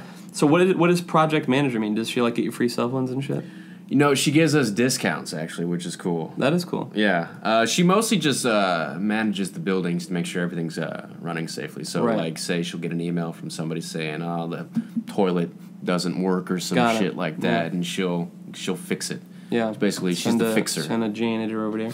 Basically, so, facilities project. Yeah, Cool. and she's so into her job that anytime she comes to a place, like say she comes to my place, and she'll notice something's off, and she'll be like, oh, you should fix this, or the facilities person's not doing their job. Right. I'm like, okay. Yeah, well, she'd have a field day in my apartment. Oh man. And then you have a brother. I do. My half brother, from my father's side. His marriage before my mother. He's 38. Mm-hmm. Yeah, he's also one who really got me into films. He got me into obscure films, like not the mainstream type of films. Give me like a couple examples. Let's see. Well, he likes to get me into foreign films, like the foreign horror films. Like there's a movie called Audition. I don't know if you ever heard of that. Oh my god. You ever seen Battle Royale? Oh yeah, he got me into that one. That one's crazy. That's a cool movie. Like if you want to see Hunger Games, watch that. I'd rather people watch that than Hunger Games. No, that's what I mean. Like if you want to see a good version of Hunger Games, watch Battle Royale. For sure. Are you on the Jennifer Lawrence kick? I was. Not anymore. I'm not in. I don't like her personality. I used to. I know that's unpopular, but I'm not feeling it. I will say that. Sorry, J-Law. Yeah, no, she's so gorgeous. I used to have a huge crush on her. When I first saw her in Silver Linings Playbook, I'm like, damn, she is so good. And then I was biased when it came to American Hustle. But it wasn't until I heard what she said, how she feels about her fans, where I was like, oh, I don't know how I feel about you anymore. And just like what did she say about that? I don't know. She says that when she's out in public and if someone comes up to her, she'll just act rude on purpose just to get them away. I'm like, that's stupid. Thank you. That's ridiculous. Well, I remember what she said something really snooty when she got nominated for Silver Linings about beating Meryl Streep or something like that. And I was like, wow, you're disrespecting one of the people that built what you're doing. What are you talking about? Just so disrespectful. Such a child. Another thing that really annoyed me was because she's in those X-Men movies, right? Mm-hmm. The fact that she's playing a Mystique, who is a character who has to be in full, makeup and all blue. Well, she kind of refuses to do that. So very rarely does she get in all blue in those films now, because it takes a long time. They're CGIing the blue on her? Or they're not putting the blue on her at all, which is kind of annoying. Like the last movie they had was Apocalypse, and she's mostly like Jennifer Lawrence. Human form. The human form. which is annoying. And it's like, you're an actress, you know, and you gotta. If this is the part, Is sitting through makeup fun? No, it's torture. Once you get done with it and you get to perform in it, it's amazing. yeah, because I mean, I feel like once you see what you look like, then it kind of changes, you know, Changes the way everything. your performance, you know. And I guess liberating. that's the difference between a movie star and an actor. You know, there's the Tom Cruise and there's the Tom Hardy. You know, and I mean, personally, I mean, I'm Tom Selleck. oh, that mustache. So, Vogel, that sounds like a German name. Have you ever is. like looked into your family lineage? I have not. No, I know that it means bird. Bird? Yeah, Vogel means bird. Stephen Bird. Stephen Bird, man, I fly, bro. You so fly. That's my life, man. Would you ever do that 23andMe thing? What is that? It's like the thing where you like spit in a tube and send it in. They go through your genealogy, figure out your lineage, and they can pinpoint where your family, you know. Well, if I'm just line spitting, came then from. sure. Yeah, I know, right? Right. They, That's but kinda like, weird. apparently they can figure out exactly what town your family came from. Say Holy if shit. they came from Germany or maybe they came from Austria. Really? Yeah, they can figure that shit Austria. out. You come from Austria like the oak. That's why I love Schwarzenegger so Yeah, much. you just like you're just Related. seeing a bit of yourself in there. Oh god. I mean, I have done quite a bit of it. I don't know that I would do the 23andMe thing. I'm not just going to give my DNA over to some company that's owned by Google. Oh. Isn't that creepy? that's a little Google weird. owns that shit, and they Well, how do they know for sure? Like, what if they're just bullshitting you? Like, just to. who knows? Yeah. So it's not even like a for sure thing. Like, No. Oh yeah, Vogel. Yeah, you're German. Yeah. Oh, thanks. I know. Yeah, I know that. Thank you. Or like, what if it was like, Stephen Bailey, we've traced your lineage back to Japan. Like, what the no? This is bullshit. This is fake. You're like, what? They just like check your social media to see what you say, and then they just give you that information back to you. They would do that. They would. I don't know. Like, I did the Feel like they genealogy.com website for a while. Oh, yeah. Just like, because I've always been fascinated by it. And I find so many people, I ask them, I'm like, have you looked into your family tree? Yeah. I get a lot of no's back. And I'm not sure what that is, but like, or why I care about it so much. I think there was a lot of pressure on me because my last name, Bailey, isn't my biological father's last name. It's my grandfather's name, and he didn't have any sons. I'm the last Bailey living. Oh wow. So I have a bit of pressure on me. But also, like, looking into, like, that lineage, I always cared about, like, what generation American am I? And I am fifth. Right? 1, 2, 3, 4. Yeah, fifth. I'm fifth generation. I think sixth on my biological father's side. I see. But, yeah, I mean, actually, no, maybe, no. I think it doesn't matter. But, like, I've always liked that stuff. And, like, my Aunt Gail gave me this handkerchief from my great-great-great-great-grandfather that he brought over from my German side. So I'm half Irish, half German. Oh, wow. With a little bit of, like, Cherokee and English and stuff I have a little like that bit of sprinkled in. Irish in me too. And so anyway, she gave it to me, and I was like, this piece of cloth was from Germany, was carried on and given from person to person to person, and now lives with me. Like, I think it's... Was this like Pulp Fiction with the gold watch? I took this out of my ass. You, little man, I give to you. I give to you this watch. Your father. I would love... Who would you...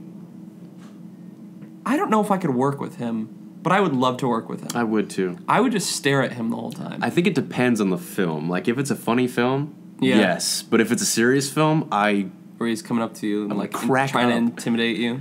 Yeah, well, I would just feel honored to be like, oh, cool. Yeah, I would. That's what I'm saying. I would just stare at him. I don't know if I could actually like. I think stay back in the present. day, yes. Because, Now like, his legend continues to build and grow, and he becomes more. he's more, kooky. yeah. He's 'cause turning that, like how you said Schwarzenegger is holding on to his accent.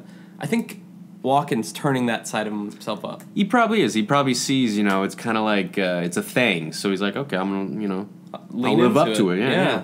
absolutely. Sell what you got, man. Because I think about, his scene in True Romance with Dennis Hopper, and, like, he was intimidating as shit. You know? And if it worked with him back then like that, holy shit. You ever seen King of New York?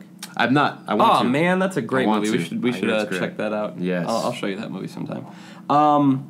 So you said a bit ago, you were talking about what you post to the internet. Yeah. You have absolutely posted auditions. Yeah. I think that's a brave move, man. I've never done that. I get scared sometimes because I'm like, you're always going to have criticism, which is fine, which you need. And I'm always, because for me, I'm a perfectionist.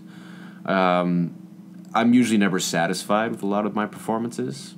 Do you feel that being a perfectionist stops you from being as productive as you could possibly be? Sometimes, I feel like. I think it can also stop me from being very creative, too, and not feel free, which is why I do improv classes to help bring that back.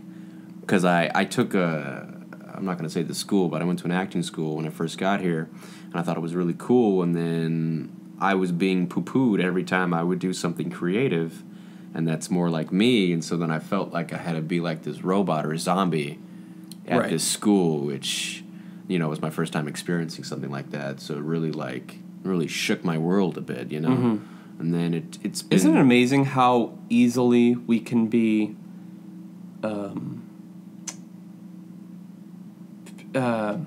told something or criticized a certain way, and it sort of makes us rethink everything? Yeah, it's funny. Yeah, I totally agree with that. And it's something that, I have to get used to, and you as well. And I'm sure, I don't know if you're already used to it, but, like, people just... I cry a lot. It's a common thing, you can cry. Because, it's... Especially, it only hurts when something you're passionate about. Mm-hmm. If you're very, very passionate about something, and with acting, like, we've been told that we're really good, or we're great, whatever. And when someone says, you suck, that's when you're like... Do I really suck? Then you start to question, should I be out here? Should I just go back home? Or, and I always tell myself, no. Always a thing. No. I have only really ever gotten negative comments when I've posted up demo reels. Oh. And I think people, like little trolls on the internet, will, like, type in demo reel and then just comment whatever they want just because they know that that's where it'll sting the most to an actor. Well, and they're hiding behind a keyboard, too. Yeah, that's when they feel so tough. Very they brave. wouldn't tell you in person, Yeah. Well, yeah. I feel you, though. So, how long have you been in LA? 3 years. 3 years. Yeah. And what do you think? Like, are you going to stay in LA, or have you thought about, like, other hubs at all? No, I'm going to stay in LA. I feel like the way I feel is if I try to move somewhere else, it's going to shift. You know what I mean? So I might as well just stay and wait it out, and then it builds time for me to, perfect my craft and just to, dab into other things as well. Because like we were talking about earlier about it not being your time, and it's fine if it's not my time right now, then I accept it, and I will just keep doing what I'm doing until my time is ready. Right. Right. What are you into that's just yours? Like, because so much of your life is acting, entertaining other people. Yeah. When it's just you at home, what is just yours? Is there a TV show that you watch that you don't watch with friends or family? Is it like, are you into meditation? Like, what is just yours? What do you do when it's, like, not related to acting, but you need to have something to keep you sane? Man, that's a good question. I guess probably movies, Mm-hmm. And in particular horror movies. I love watching horror movies, even if they're terrible. I don't know, it's a good way to just escape. Mm-hmm. Well, just movies in general, I guess. It's a good way to escape, Mm-hmm. Yeah. Other than that, I guess exercise. I've just been doing that a lot more. You like to pump iron? I have now. Not before, but yeah. It's hard because, like, when you're not, say, working or acting, you're just like, what do I do? What should I do? Like, what do I do with all this time? Like, I don't deserve to just hang out and just relax and chill, Well, that's what when I asked you, I was like, how much time are you putting in, Yeah. I think, and people are probably so sick of me talking about this, but you are an entrepreneur. Yeah. You are a small business, and people generally, like the public, doesn't understand sort of how much time and money gets spent on, I always tell people the same thing. Like, if you're starting, let's take acting out of it. You're starting a small, business, and you're selling, you open a record store. Sure. You're going to need to find a space to sell it. Mm-hmm. So the acting equivalent would be like YouTube, social media. That's where we sell our product. You would have flyers posted maybe. We send out postcards to casting directors, agents, and managers. Sometimes you're going to give free samples. Again, that's your videos on YouTube, whatever. Yeah. Doing showcases for people. Mm-hmm. Doing plays for free. Student films. And you're going to want to make sure your product is as good as it can be. So you're going to classes to make sure that your craft is as strong as it can possibly be. Right. All the things that a small business owner would go through, we go through. Mm-hmm. And when your business gets big enough, you make an LLC for yourself as you would with your company. You would create a website. You would, some people carry business cards. I don't really carry the business cards around. I always just say follow me on Instagram. We'll connect through there. But some people do, and all the power to them. But I'm not spending money's not a fun thing to spend. Yeah. But like it's so much work, and then on top of that, you should be spending as much time as possible actually acting. Yeah. Right. So like, it takes a lot of hours, and if you're spending 40 other hours a week at a job to make the money, which is your capital to put into your business, you're spending 80 hours a week just working and grinding and pushing towards something week after week after week. And then you go 8 years in, and you're exhausted. And then you have people critiquing you saying, how come you haven't made it yet? It's very difficult to find that balance. How do you keep the balance to continue making progress but keep your survival job at the Green Siren?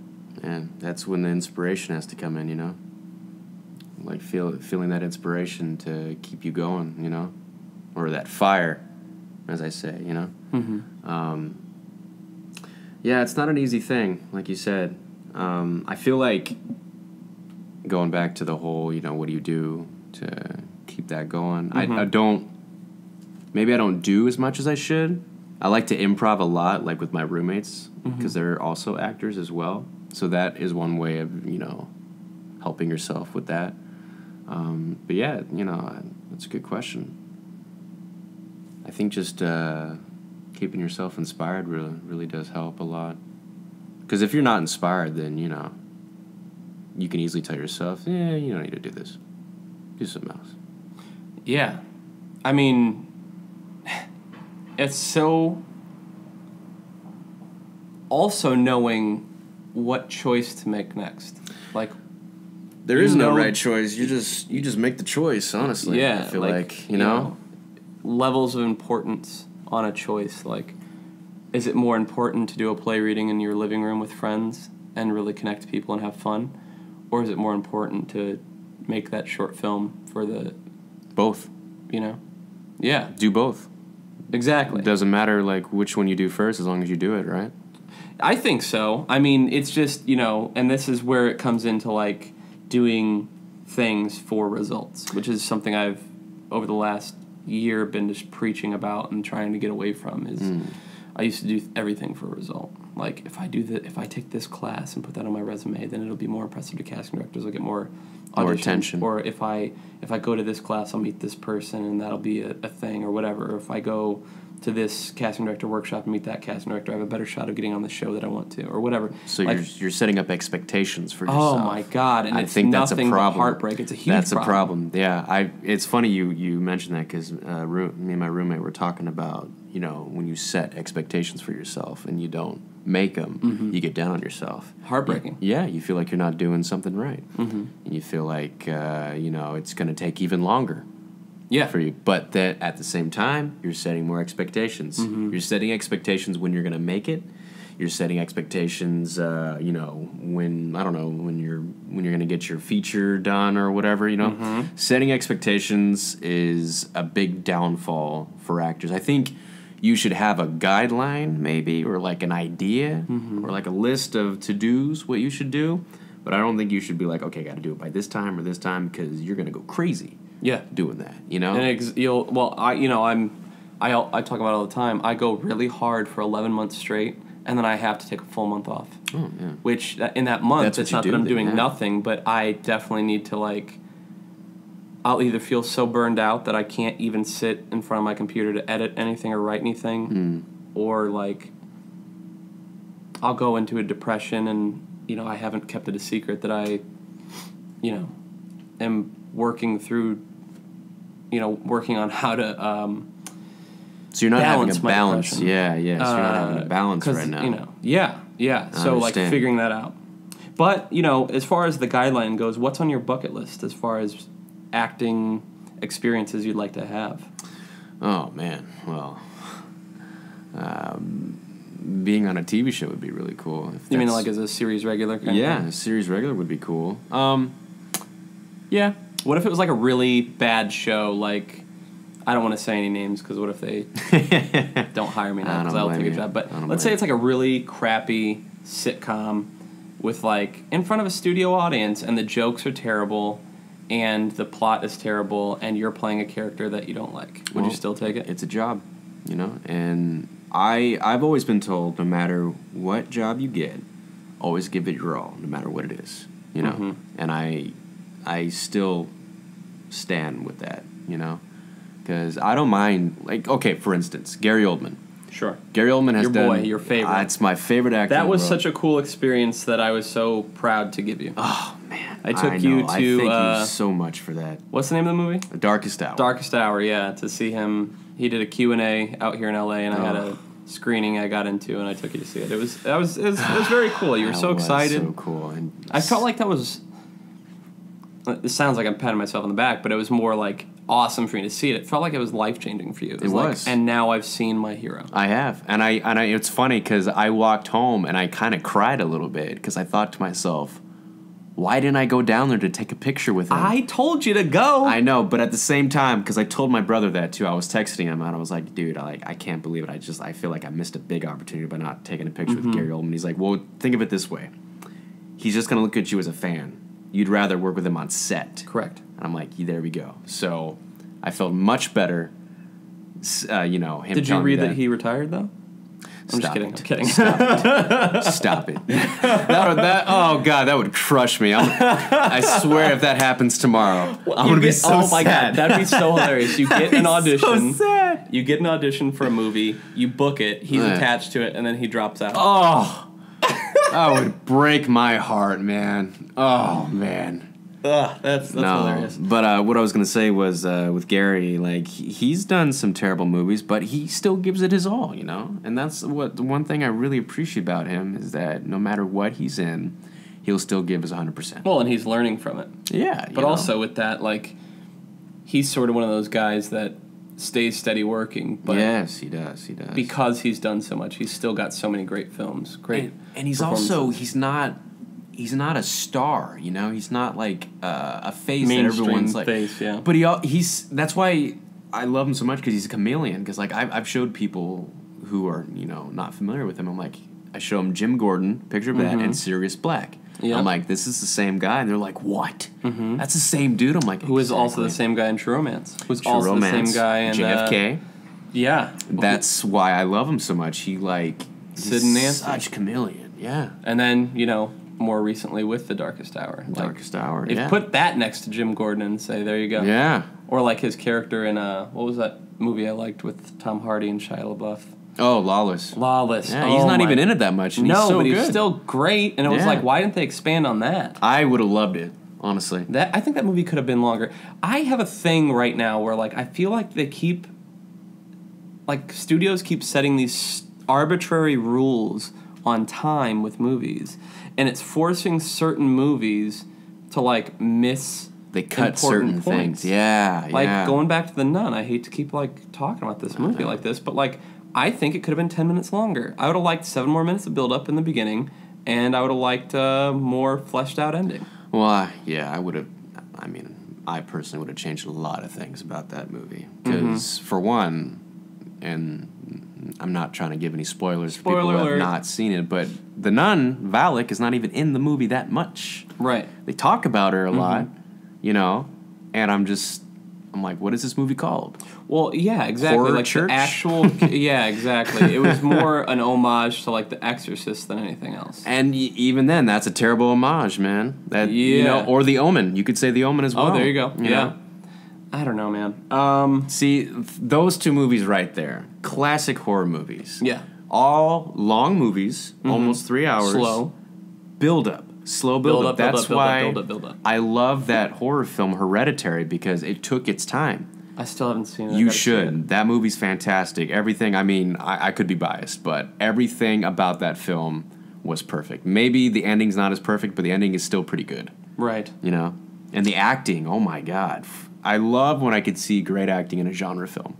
Oh, yeah. And not just dramatic or... Well, that's the thing about, like, going back to The Conjuring. Like...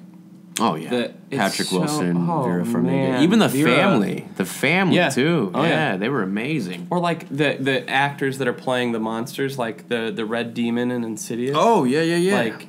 Or I even, know there's no, like, monologues coming out of that actor, but just the performance given is so dynamic and crazy. That can go back to, you know, the whole Jennifer Lawrence thing. When you see yourself in the makeup, that also helps your performance a lot. Yeah, 100%. You know? I agree. So wait, so let's go back a little bit. So we were you talked about like the improv class, and I know that you've trained, but like you went to college for theater, right? Yeah. What college did you go to? I went to it was a community college called Ohlone in Fremont. They had a really good. I feel like you're just making up words. Ohlone. I went to Bologna University. I went to Bologna in Shma City. So what was that? Tell me what that was like. Did you act before that? Yeah. So did you start? When did you start? I started acting when I was 9. I did a lot of community plays at my community theater. Okay. Who pushed you to do that? Was it just you? It was no. It's funny because during that time, because it was summertime, and my mom was always trying to find some kind of outlet for me to be a part of. Were you hyper? I was hyper. Yeah. And she worked, so we didn't really have a babysitter. So she was great babysitter. Oh yeah. So she's like, okay, what should we do? And we saw there was an audition for a play for State Fair. I was 9 years old, like I was saying, and so an audition. Ended up getting in there. I got 2 parts, 3 lines altogether. Nice. One of them was coming up because I was a bartender, and that was you were a 9-year-old bartender. I was a 9-year-old bartender. That is irresponsible. I know. I probably what state put too fair much was alcohol this? in those drinks. No, but yeah, that was my first exposure. And what's funny, true story, the first night, opening night, I had my big speech. I'm like this little 9-year-old kid in this big-ass suit that obviously does not fit him properly. Yeah. He's walking out, and he was told by the girl who's supposed to, because he's supposed to introduce the singer in the show. And I was told by her, she's like, I'm going to be right behind you, because I was nervous. My first time, sold-out show. So I walk out, and I stand there, not saying nothing. And then I turn around, she's not there. Oh, great. I look back again. I turn around again, she's not there. And then, according to my mom, she thought, uh-oh, he forgot his lines. Here we go. And then I just went into it, said the whole thing, and that was that.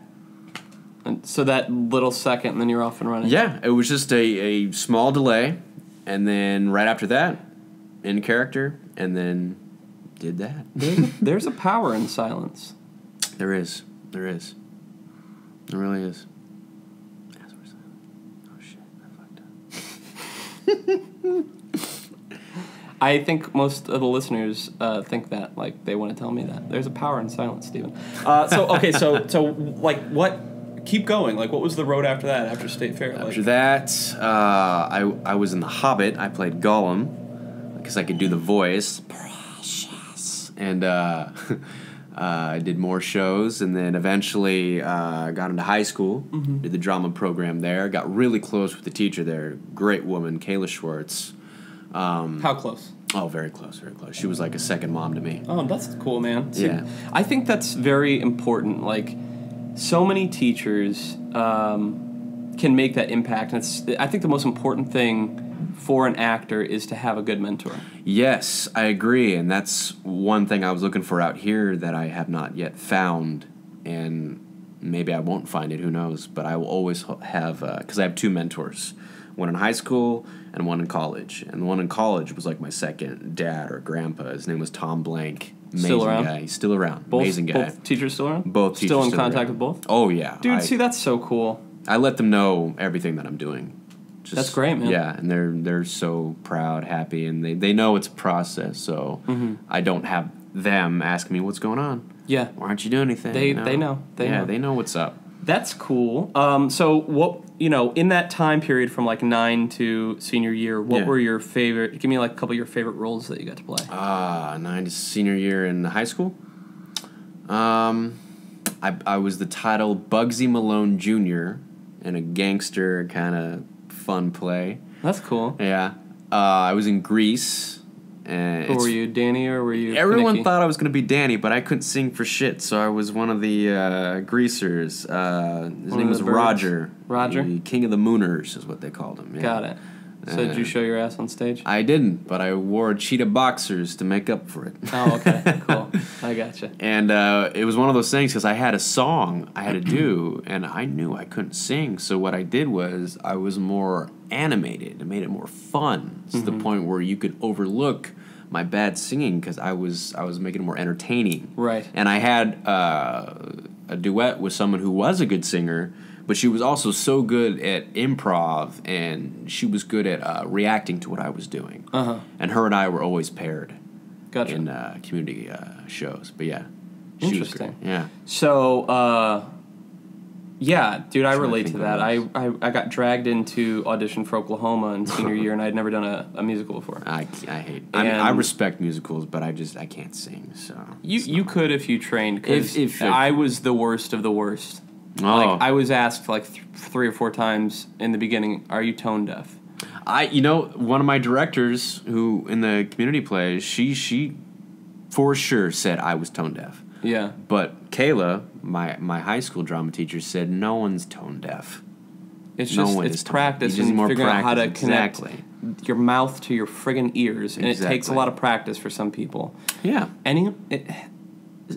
But that's I want to demystify so much of the bullshit that gets said about performing. Like, singing is not a magical ability. No. It's vocal cords and ear recognition of pitch. It's like anything. You just gotta You practice. work it out and you practice and you get better at it. I am absolute proof of that because I'm telling you, I walk into this audition. I audition for Oklahoma, can't sing. They're playing the piano, trying to get me to find some sort of pitch. Can't do it. I end up getting cast as the peddler man. The peddler man. The peddler man. Hell yeah. Ali Hackham. Which was fun because I played him Chaplin-esque. Bowler hat, Cool. cane, like the whole thing. I played him very Chaplin-esque and played him very funny. Mm-hmm. It's so weird because coming from Indiana, and this is many years ago before there was as much consciousness about not whitewashing everything. Oh, nice. And so I was, on the last episode of the podcast, I was talking about how I played Chino in West Side Story. I played Ali Hackham in Oklahoma, and but it was what it was. It was the time period or whatever. And I hope to God I never offended anybody with my portrayal of them. I remember I did get compliments from certain people when it came to authenticity, so it was good. But back to the singing thing, couldn't sing. Yeah. And I told the story in the last podcast. I found a role which was the MC from Cabaret. And it inspired me to go take voice lessons. Yeah. And so I started taking them twice a week. And I had 4 or 5 months to prepare for this audition. And I just learned to do it. And even practicing it and getting through the performance of it, because I did get the role, even doing it, I still look back and I would ask people questions like, I don't think I was on pitch. And they're like, you were on pitch. You're being too hard on yourself. But I was always so hard on myself because so many people did so much damage to me by saying, you shouldn't, one voice teacher I had said, you should just not sing. Oh. And I was like, well, then I think I shouldn't pay you. And I walked out. Damn. Yeah. It was crushing. But it broke my heart, man, because it was like, I was just trying to participate and see if I could do this thing. Yeah. And eventually I got good teachers that were encouraging and loving on me and stuff like that. And that's the same thing with, like, acting coaches. Like, I've had acting coaches that broke my heart and, like, made me feel like shit. And so now, even now, like, I'm outside of acting, like, I'm more comfortable around women than men. So I'm realizing that I am more comfortable around a woman acting coach than a man acting coach. I see. Just because so much damage has been done to me in real life and in my performing life by men. However, the voice teacher that told me not to sing anymore was a lady, but she was just a mean old bitter, You're gonna run into nothing. those. That's okay. You're gonna run into those. So anyway, but yeah, I mean, like, and then now, like, I still am working on it, and like, I sing. I started playing guitar and piano so that I could sing great. with it. Yeah. It was all about being able to practice singing, and I don't even do musicals anymore. Not that I wouldn't if one came along. Like, I want to do Last 5 Years with Shannon before we age out of that. That's a goal. And that's very difficult music. That's Jason Robert Brown, who's one of the most difficult musical theater composers of all time. But, like, you could do it if you wanted to. You just got to take voice lessons. That's true. Do you enjoy singing, like, when you're in the car by yourself?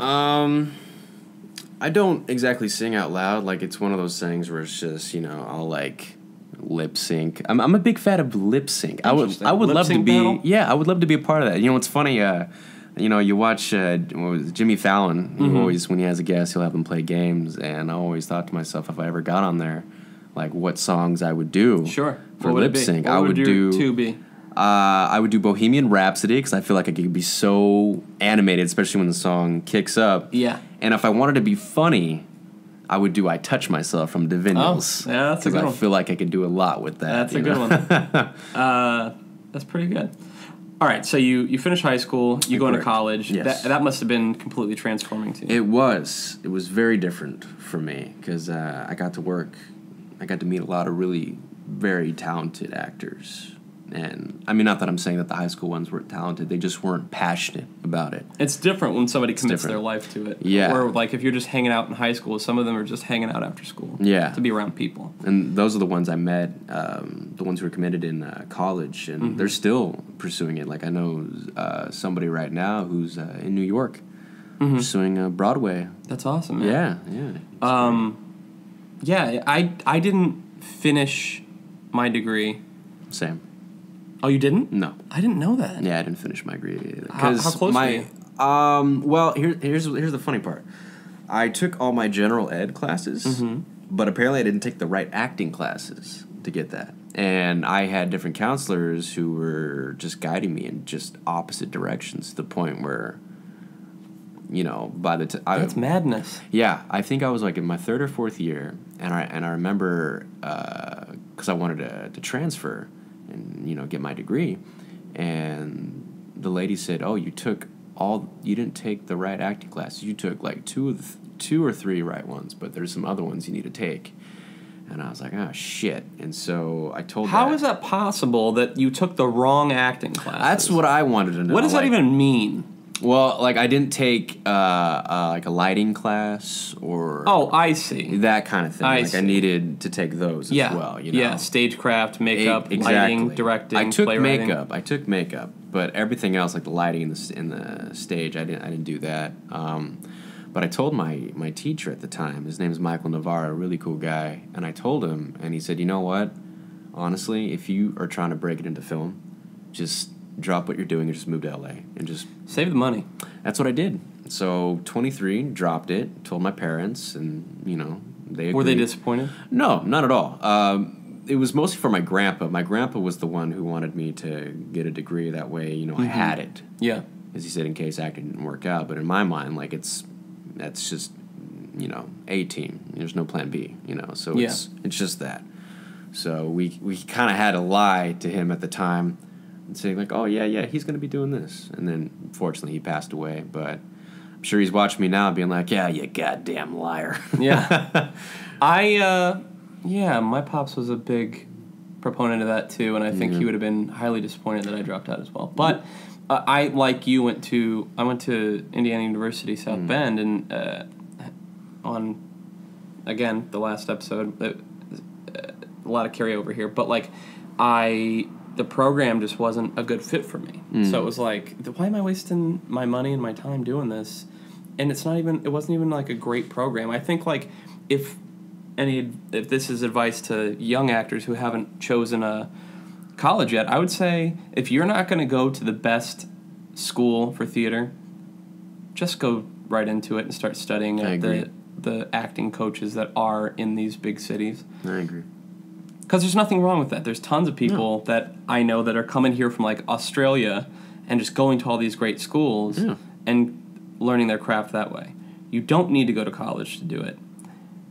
In fact, like, because the college curriculum is what it is, you're learning all these general ed courses, and you are taking, like, if you want to be an actor, you don't need to be taking lighting and stagecraft and all this kind of stuff. No. It can be helpful, because it could potentially get you a job in the theater, blah, blah, blah, blah.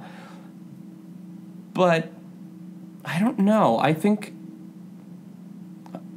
there's more work. I think they should replace lighting with, like, a Suzuki method class and replace stagecraft with, like, Alexander technique. Sure. And all these important things that you're not able to really fully learn in college. That, you know, the same way I think, like, in high school there should be a life skills class. Oh, yeah. Drop the things that aren't important. Now, we should also have auto. Bring that back, too. Oh, yeah. Because they took that out, and I don't know why they did. I don't know why. Because I'm not safety? good with cars. Safety? Know? I guess. Well, you know, the key goes in the ignition, you turn that. Let's start there. The steering wheel, if you turn it to the right, the car goes to the right. What? If you turn it to the left, it goes to the left. Okay, really? Good. My mind is blank. That was tough. No, I mean, but at the same time, like, as an actor, I'm one of those actors that thinks, like, the more knowledge you have of everything else that isn't acting informs the acting. Sure, yeah. So I think, you know, getting your general eds is a good thing because you can learn, especially, like, I think all actors should be interested in history. Sure, yeah. And psychology and sociology. You should have an interest in that. Definitely agree with psychology and sociology. History for sure as well. But yeah, psychology, that's one thing one of my professors told me. He's like, he's just recommended taking psychology. I think it'll really help with acting, just in general. You know. Do you need to know physics? Not really. No. You don't need to know physics to play geometry. Yeah, you don't need that to you know, play Good Will Hunting. It helps. It helps. You know, to sort of understand the mentality that someone who has spent so much time studying physics, learning equations, and just spending time, like, just going through problem after problem after problem relentlessly to figure out just the answer to all these things. Like, what must that person really be like? They would probably be very independent, very antisocial, secluded, socially awkward type of person, I would imagine. Yeah. You don't ingest that much information at such a young age without sacrificing your social life. And if you sacrifice your social life, you become socially awkward. It's just, but there you go. Now you're back to psychology. Like so what do you really need? Yeah.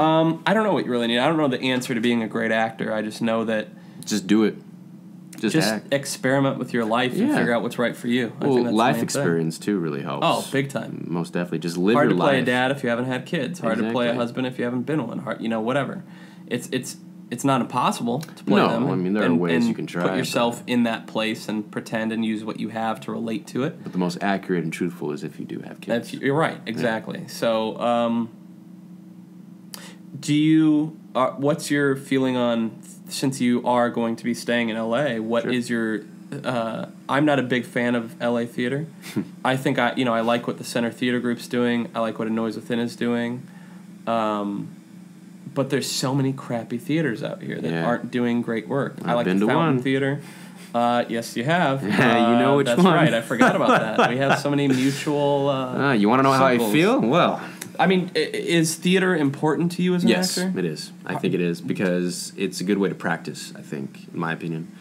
But it's also just good experience because when you are on stage, you have to be larger than life. And you have to, like... Everything has to be to the power of 10, essentially, whatever. I think that's good to always have with you because that way, say you're doing film, you know how to tone yourself down. rather than raising your energy up. Right. Because I feel like that's harder for people who aren't like that. You have to stretch both ways, I think. Like, Yeah, for I me, agree. subtlety, I'm always constantly toning myself down to work on my subtlety on camera. Yeah. Because I came from the theater. So I only knew how to be loud and Same. high energy. Yeah. And it's like, nah, like, until you learn how to do a close-up where you're barely moving anything, you're not moving your eyebrows, you're only letting your mouth move the little bit that it has to. Until you learn how to do that, that's a skill, man. Yeah, it's not easy. It's a skill. It's not easy. It takes so much. Especially coming from stage, like you want to do so much, you know? What are your dream roles for the theater? Do you have any? I have dream roles in general. I don't know if I can say, if I can, like, be specific when it comes to theater. I mean, I would love to play, I've always wanted to play Atticus Finch from To Kill a Mockingbird. I'm sure nice. they could do, like, I know they've done theater versions of that. Yeah, they're doing one right now with Jeff Daniels. Oh, really? Yeah, He's on playing Broadway. Atticus, Mhm. huh? Oh, shit. Aaron Sorkin did the play. The play version wrote it. That's going to be great. Yeah. Glenn Ross. Which role? Ricky Roma. Ricky. Yeah. I think it'd be a nice challenge, you know, because so many people play that part. You just bring in your own spin to it. Mm-hmm. Pillowman. Topolsky. All right. Yes. I love that part so much. It's probably be something that would come later in life. Mm-hmm. Anything Martin McDonagh. Yeah, he's great. I love his writing. Absolutely. Dracula, too, just because I love Dracula. Right. Would you want to play the young Dracula or wait till you're older and play the... Because in the Probably play, older. he does the transformation. I think older, because then I'll have more experience with life. I think there's so many great roles for old men like Dracula or Willy Loman or, playing like Scrooge. Yeah. Ebenezer Scrooge. That would be fun. I don't know. There's so many great roles. I mean, I have a slew of them. I mean, I just love the theater so much. I'm still a theater geek. Like we try to go to plays all the time. Not at all. No. In fact, like I think. Again, like I do think theater will become more popular and it'll swing back into being something that's more important now that we have so much video everywhere for that to be the escape. Well, also, too, I think right now, because films are, they're really formulaic right now, and they're all just, doing tropes and trends, and that's why all the big stars are going to TV, and that's where, story is. And I hope that, at some point we can, bounce that back, like you were saying, even with theater as well, And I feel like that'll be the next step, like, because, we went from movies to TV, and now... Well, even look Not that I'm ranking them like everything, Stand-up comedy is popular right now because of, like, all the Netflix specials coming out. Yeah. Like, the clubs are staying pretty busy, but that's going to flatline again. Mm-hmm. Improv shows are, like, very, like, hipster-esque. Like, you always see them, like, full of, like, that's what folks do or whatever. But I do think that theater... Like, a lot of things need to be redone. But I think that theater is smartening up and putting a lot more media, using a lot more complex lighting, better set construction, using video, better sound design. Like, everything is coming up in theater, and I think that it's giving... Because all of it is about who's giving the best entertainment value. And I think that it is a race. Yeah. It's not about importance, but it is a race on who's going to be more entertaining. And I think eventually theater will pull more ahead than it... It's not ahead. I don't mean ahead. But it'll come up and be part of the zeitgeist as far as where the interesting work is happening. Because right now it is TV. There is a lot of... Have you watched Ozark? No, everyone keeps talking about that. Holy shit. That's what I hear. It's like Breaking Bad, but... Like, it's basically Breaking Bad's son, but in such a dark, weird, indie way. Ooh. It's really neat. I like that. It's like Bloodline. Bloodline was kind of like that for exactly, a little bit, too. Right? Yeah. So a couple more questions, then we're done. We're coming up on 2 hours. That's 2 hours already. Oh, man, that's fun. So tell me about Clown Motel. Was this your This is the feature that's about to come out, right? Yeah, it comes out at the end of this month on the 29th. How did that come about?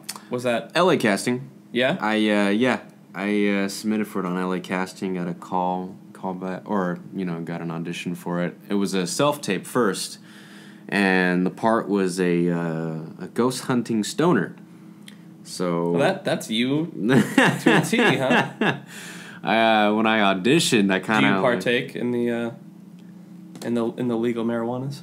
I do, yeah. I do. Am I putting you on the spot? Yeah, a little bit. No, that's okay. I mean, I to me, it helps unlock the creative side. Like, if I'm doing it, I'll be looking at a script, or I'll be watching a movie, because I feel like I'll view it in a different way, and I think it'll help expand, Yeah, I'm the same way. Yeah. It also because, it is a bit, I guess, self-medication in a way, because my brain is always going 1,000 miles per hour that I can't think about one thing for a long time. So, a couple puffs and all of a sudden I can, slow down and just imagine. I don't use my imagination enough anymore because I'm so overloading myself with busyness that I'm not allowing myself to, Well, because you let something sit in the oven for a while and life, bake. Life just happens, and you just have to think about, surviving rather than creating a character or something like that. Or how much time to sit and think on a character, because you're thinking about all these other things. Like, say you have work the next morning, you're thinking about, how's that going to go, Checking my social media. That too, yeah. Recording these podcasts with you. Getting in my way, man. Sorry. No. It'll be worth it. So, okay, so you submit on LA Casting. Yep. What was the audition process like? Well, it was interesting, I had a reader with me, I did a little stoner voice at the time. And I'll get back to that too, because I changed that eventually. But I did that, got a callback for it, and the callback was in person at the CAST, the CAZT. And Formosa? Yeah, exactly. By that Target? Which I go to when I wait. When I'm practicing, rehearsing the lines as I'm walking around, looking like a madman. Oh, look at that T-shirt. But it was in person, and I won't get into details about what the scene was, but it was a very physical scene where I have to run into something.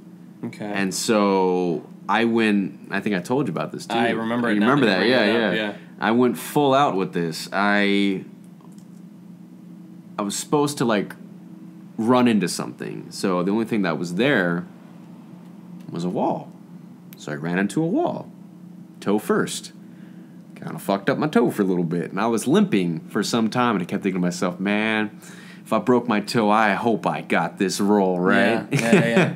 And I think it was a week or two later, I get a phone call from the director offering me the part, and after that, I got the script, read the script, laughed my ass off. I enjoyed it a lot.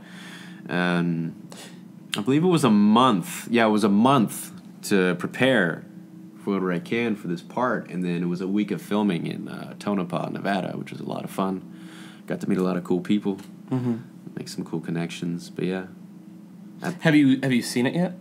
I have seen trailers and I've seen some scenes, but I have not seen a full cut. Yeah. Full cut. When will you not be able to see it until it's fully released? Not until the 29th. Yeah. Okay. Oh, so it's this month on the 29th, September 29th. Yeah. And where will it be able to be seen? I don't remember exactly where it's at. It's on the trailer. It's in downtown LA. I know that for sure. Oh, so they're doing some screenings first. Yeah, they're doing a screening for it first. That'll be the premiere. Okay, cool. On the 29th, yeah. Nice, man. Yeah. If I wasn't getting married the next day, I'd go with you. Oh, sweet. It's on the 30th? On the 30th. Yeah. Oh, wow. Yeah. Very cool. And then you also booked another one. Yes. And you haven't filmed it yet. Not yet. So you just booked it. Yeah. It films in January What's to March. This one called? It's called Stand Still. Is it now... Oh, so Clown Motel, that's a horror film, That's right? a horror film, So that must have been fun for you since horror films. Yeah, because I love horror. Now, yeah. Stand Still, is that also horror? That's a dramatic film. It's drama. It's going to be a... What's it about? I won't go into too much detail about it, but it's basically about two roommates who are both, I guess you can say, searching for meaning and happiness in their lives. One is suicidal and the other one's an addict. Got it. Yeah, it's very heavy, very deep. That's awesome. I can't wait. Yeah.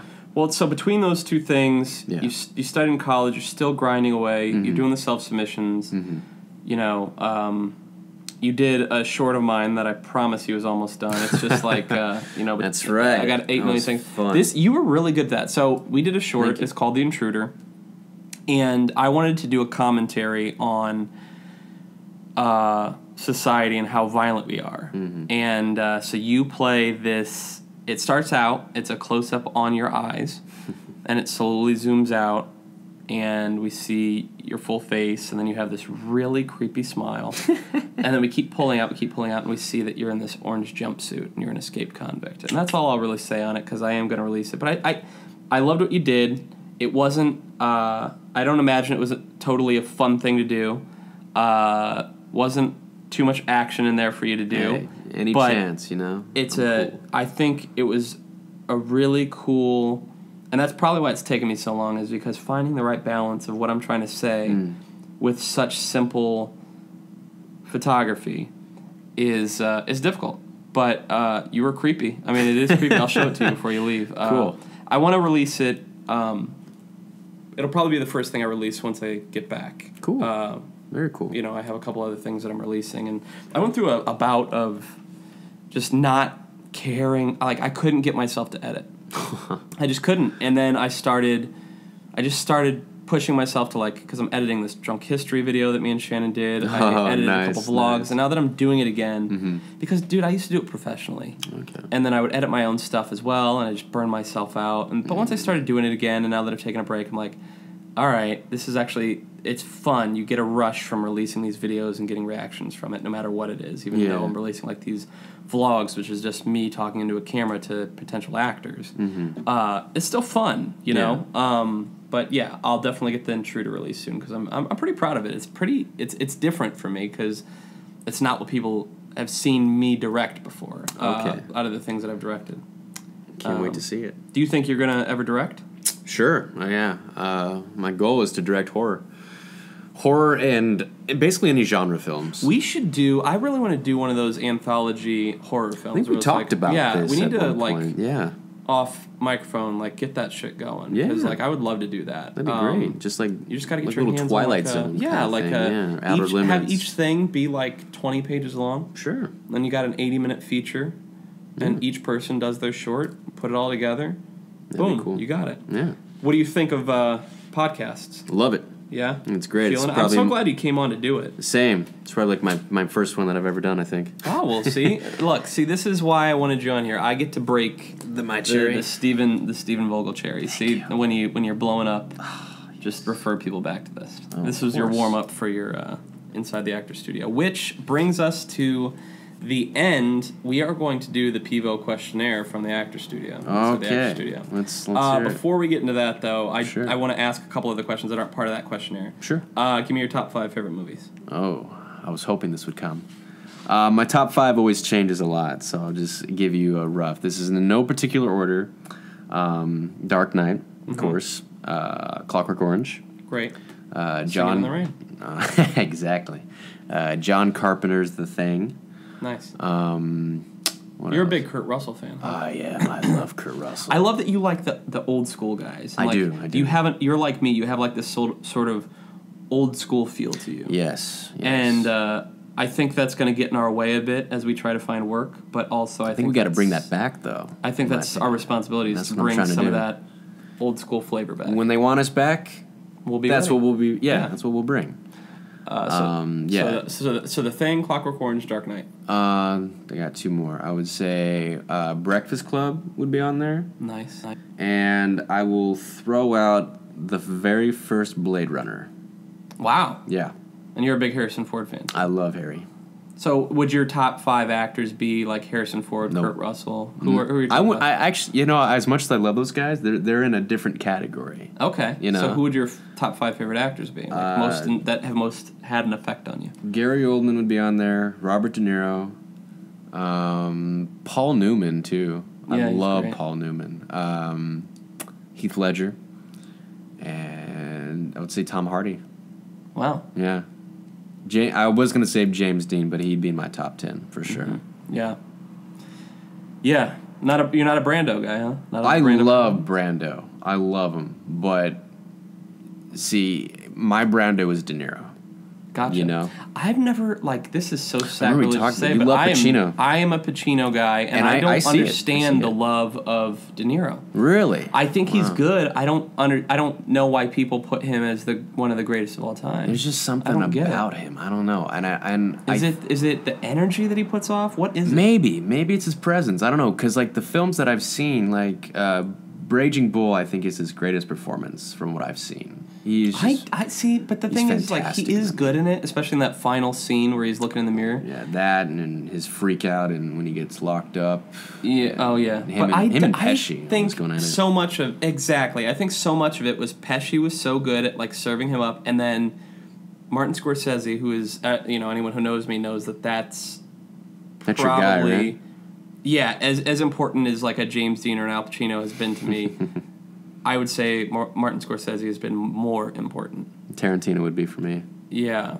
I mean, but these guys are, Christopher Nolan, David Fincher. These are all these guys that, have so much to do with where acting is today. Yeah. They are putting these people in these zones and showing them the way to go, which is what a director should be. A director, and we talked about this, again, last podcast episode, talking too much about acting, but, the directors that are be happier. That's not directing. No. That doesn't help us either. And it's okay. So then you yourself as the artist, you have to, I tell directors all the time, I'm not a puppet. That's good. I'm here. I'm a craftsman. You wouldn't tell a carpenter lay the wood down. You would tell them how you wanted that. If you were that particular about it. Especially when you have a vision of what you're doing. If you have a vision, tell me the vision. Don't just say lay the wood down. Yeah. I'm a craftsman. What inhibits you? What is the thing that holds you back? That holds me or what'd you say? Holds you back. What inhibits you? Or what's a block for you? We talked a little bit about perfectionism. Would you say that would be it, the main thing, or? Yeah. I think so, and just I can sometimes like anybody, I can be scared to try something. Sure. And so I guess in general, just me, I hold myself back. You asked me a question, and I've known you for almost 2 years now. Yeah. No, I've known you for 2 years now. I just came up on my 2-year anniversary there. I think. Damn. Yeah, crazy, right? I'm right past 3. So when we were first talking, you would ask me questions, which is cool because I don't ever really do that, and I probably should. You would ask me questions about what do you do ifs when it comes to acting, and it's so cool to even though I'm still learning your work and seeing what you do, it's cool to watch you grow as a person. It's cool to see you analyze acting in a lot of the way that I do. Because I talk to so many actors, and I'm going to continue to, and each person's different, but I see so much of me and you and me, and there's just a lot of similarity there, and I think that if you're like me, there's a lot that can get in your way. And you said that what frees you is the inspiration, right? From actors. Is there anything besides like you said, working out or whatever? Is there a particular movie that you watch? I think Dark Knight obviously is. It's funny. Probably not Dark Knight. I'll watch just scenes from Dark Knight, and I'll just watch Heath Ledger's scenes because I'm the kind of person right now, I can't handle really long movies unless it holds my attention. What do you think that is about? I don't know. It's just if you don't get my attention, I'm not going to care, and it's more one of those things where you're just thinking about other things, unless you can hold my attention. I think part of that stems from because entertainment is an escape. You don't want to escape right now. You want to be in it, and you want to be productive. You want to do something. That you're right. That is another thing where it's you're watching. It's I don't like watching the Oscars anymore because I'm always telling myself, you should be there. Don't watch this. Just be there. Right. Sometimes I won't even go to the movies that much anymore because I'm just don't do it because you need to be up there. Right. You need to be doing it, not watching it. You're wasting time. Don't sit on the bench. Get in the game. Exactly. Don't sit on the bench, watch the game. Get in it. Exactly. Crazy. Yeah. All right, let's do this Pivo questionnaire, and then I'll let you get out of here. Let's do it. All right. Steven Vogel. Yes. Question 1. All right. What is your favorite word? Favorite word? That's a good question. I've never even thought about this before. While I think about this, you're going to have to edit this down. No, it's so good. it doesn't take a long time. Just let your gut talk, man. Oh, man. What's a good word? We'll say beautiful. That's a good word. What's your least favorite word? Pretentious. Nice. What turns you on creatively, spiritually, or emotionally? What's your turn on? Ooh. Like-minded creative artists. I love meeting those people. Actually, no, I'll take it back. Passionate people. I love meeting passionate people because then it makes me passionate, depending on what it is, Right. I mean, they could be passionate about, I don't know, science.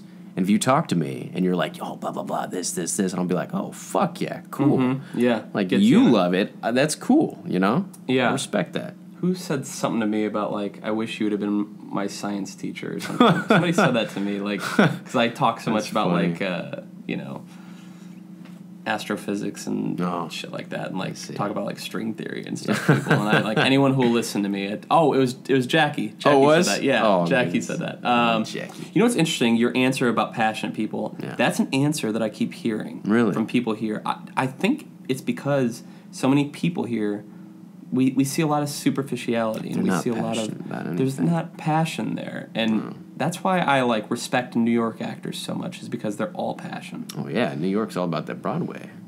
The theater, and like not worrying about fame and not worrying about the money, just doing it for the being sake of doing it and artist. doing it as well as you can. Creative. What turns you off? Negative people. Negativity in general turns me off. Yeah. Like, if you just talk your whole day about, just being negative, not looking at the positives, I'm just like, oh, Jesus. Kill me now. What is your favorite curse word? Fuck. You really pop it when you say it too. I say it a lot. Yeah. Yeah. I used to hate that word too when I was Really? younger, but now I curse like a sailor, Yeah, well, Especially think, at work. I know that around. Yeah, no kidding. Around social media, there's this article that keeps popping around that people who stay up late, curse, and are messy are smarter people. Oh, So, damn. Good for you. I'm like all those right there. yeah, there you go. What sound or noise do you love? Laughter. Laughter from anybody. Whether it's a baby, whether it's, a loved one, your mom, anybody. I love the sound of laughter because it makes me laugh. Especially when someone's so tickled. Like my best friend from France, his name's Marwin. He has probably the most infectious laugh I've ever heard in my life, to the point where if he laughs at something stupid, I'm probably gonna laugh too. Right. You know what I mean? Yeah. It's amazing. It really is. What sound or noise do you hate?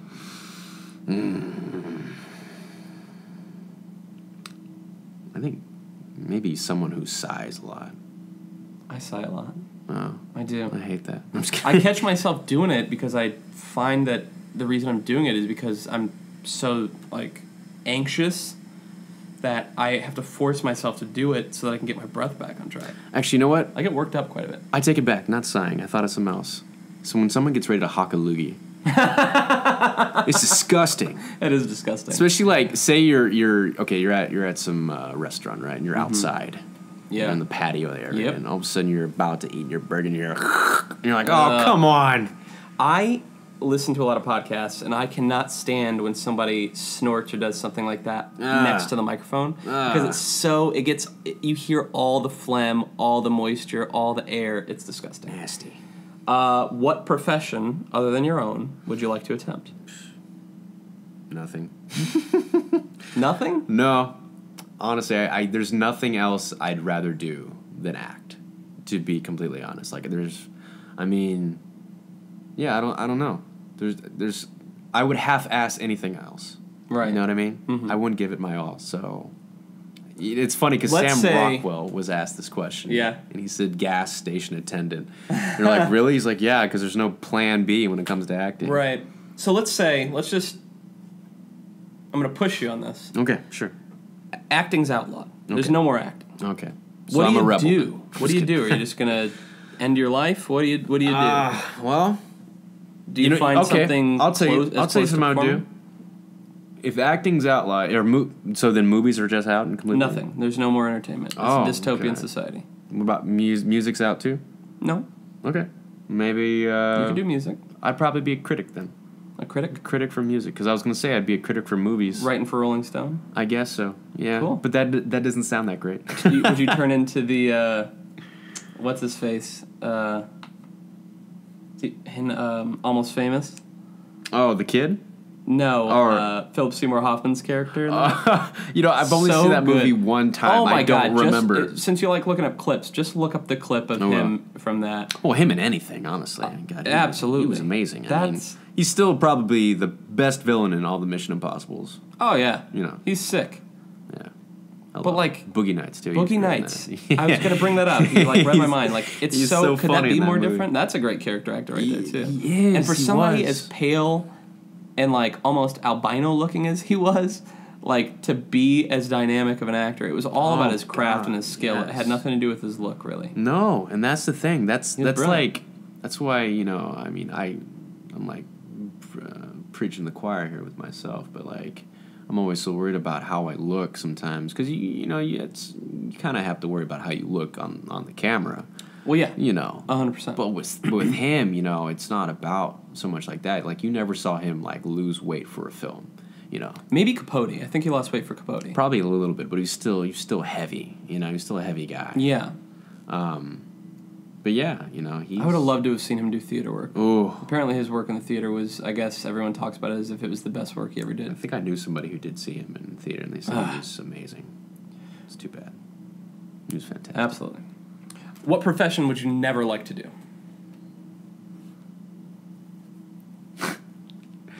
Manage Starbucks. Well, it's your lucky day because Steven Vogel, you are promoted. No. I think that's like always a fair like you get so caught up in a job like that you're just like you're stuck. It's a great survival job for sure. Survival, yeah. And it's tough because the longer you're there and the more you know, the more responsibility you're not forced to take on, but asked to take on. Mm-hmm. It's got a lot of benefits, the job, but it's tough because we aren't trying to be lifers with it. It's not that we go in there and we're not given 110 from the time we're booked to be there, but it's tough. But because we work at a corporation, the lines can get blurred. Yeah. But I understand.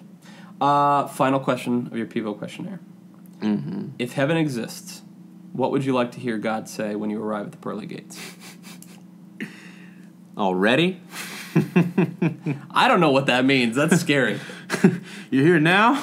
We're not ready for you yet. All right, no, yeah, that was a funny one. I remember Tom Hanks, he's like, back in the line. That'd be torturous. Like, if you had to relive your life over and over and over again the same exact way, I feel like that'd be a nightmare. Probably, yeah. Well, the bad parts of your life, for sure. For sure. Yeah. But if you relive them, there's no way to relive something and not change it. Yeah. Or else you just reset with no memory, but then it wouldn't be painful. Yeah, you kind of alter it, though, right?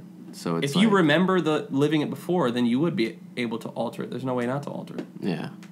But if you don't remember it, then it's not painful. True. Isn't that weird? Yeah. I don't know where that came from. Oh, probably from your Pivo questionnaire. Anyway, well, this was a strong interview. How do you feel about it? That was fun. A lot of fun. It was fun. It was fun. I had a good time. It was good. I liked it. I had a good time.